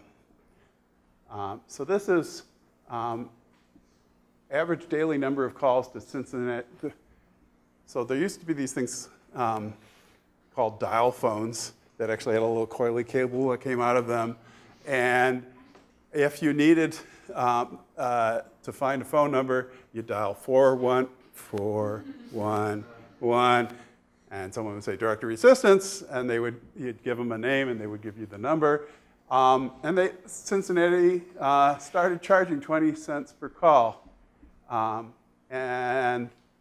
What month number did they start charging? Look at the plot. I think you can tell when they started charging. 145. This is an extremely unusual time series plot in that there's almost no ambiguity about what's going on here. You look at this and you say, Cincinnati people are price sensitive, and when you start charging for this, you cut way back. Now, is that a good thing or a bad thing? I don't know. You could argue about that, but it's a clear effect. But this is not what time series data usually look like. So I've blocked out most of these time series, but here are 5 different time series, and I vertically stack them. And each one of them has the exact same slope at the point of an intervention. And what I'm going to do is I'm going to remove the blind and let you see, even though at the point of the intervention there's this rising slope, there are actually 5 very different qualitative patterns. And you will see things, something like this, when you're eyeballing time series all the time. Situations like A and B, it's plausible that the intervention really had an effect. And the reason is because it was flat or declining before the intervention, but it actually changes directions at the point of the intervention. Now in A, it's a one-time permanent or seemingly permanent effect of the intervention that lasts. In B, it's a temporary effect. B is actually more common in A in real data. We often see that government interventions have an effect. It doesn't last very long. Like traffic roadside sobriety testing has a big deterrent effect for a few days, but it tends to wear off after a while. Now, C is a little more ambiguous because it's true that the intervention brings about a rise, but it was already rising slightly before the intervention, right? So how do we know it's really the intervention that brought about the rise? In the case of D, the slope at the point of the intervention is exactly the same as A, B, and C, but it's not at all persuasive because it's following a steady rise, and it's pretty clear here that the intervention had nothing to do with it. It was already rising. And then E is just a mess. E is going all over the place, and E is what almost all time series really look like. So a quick example of how you can fool yourself with time series analysis. So I wanted to look at the effect of drug decriminalization in Italy. Not widely known, but they removed personal penalties for personal possession of any psychoactive drug in 1975. They didn't measure very many things, but the one measure I could find over time was Drug-related deaths, not a great measure, but it's like, you know, you go where the light is good, and so I'm under the lamppost there looking there. And actually, when I first did this analysis, it was pretty striking because so they depenalize drugs, and the drug death rate, is rising, and then they depenalize drugs. I'm sorry, this is all during the depenalization period. So they've got a problem of rising drug deaths under depenalization. In 1990, they repenalize, and suddenly the drug deaths drop off. And it looks like, oh, the penalties really save lives. And then, this being Italy, 3 years later, they change the policy again, and drug deaths start rising again. So I look at this, and here I want to come back to this point I started with. I want to end with the point I started with, the problem of motivated reasoning. I was on record at the point I did this analysis. I had already said in print that I believed that drug penalties had very little to do with outcomes like drug-related deaths. That a deterrent strategy was not an effective way of dealing with these problems. This was evidence that ran very counter to what I had said. If it had come out the way consistent with what I had written before, I probably would have stopped here. But only because I was worried about being embarrassed by conflicting findings did I do additional analyses. Now, the additional analyses I'm about to show you were good analyses to do that clarify what's going on. But at the same time, the problem is I only did those because I didn't like the results. And so that's a clear professional bias on my part. So let me just show you. If you look at Spain and Germany, Spain also depenalized drugs in 1975, but never repenalized them. But you see the same kind of qualitative pattern. Germany never depenalized drugs, and you see not exactly the same pattern, but a similar pattern. When you look across these three countries, it becomes apparent that what's going on here has nothing to do with drug policies. There's some other forces that are driving drug-related deaths in Europe at this time. But if you cherry pick the evidence, you can tell different stories by just which particular pieces of evidence you choose. So I'm going to wrap up at this point by saying, you know, I think of myself as an honest broker, and I aspire to that. But we all need to worry about whether we only use rigor when it supports what we want to find. And part of your job as a policy analysis is to try to impose quality, even if you don't like where it's leading. That's part of your role responsibility when you take on the role of policy analysis. Anyway, thank you for this. Has been a long morning, a lot to cover.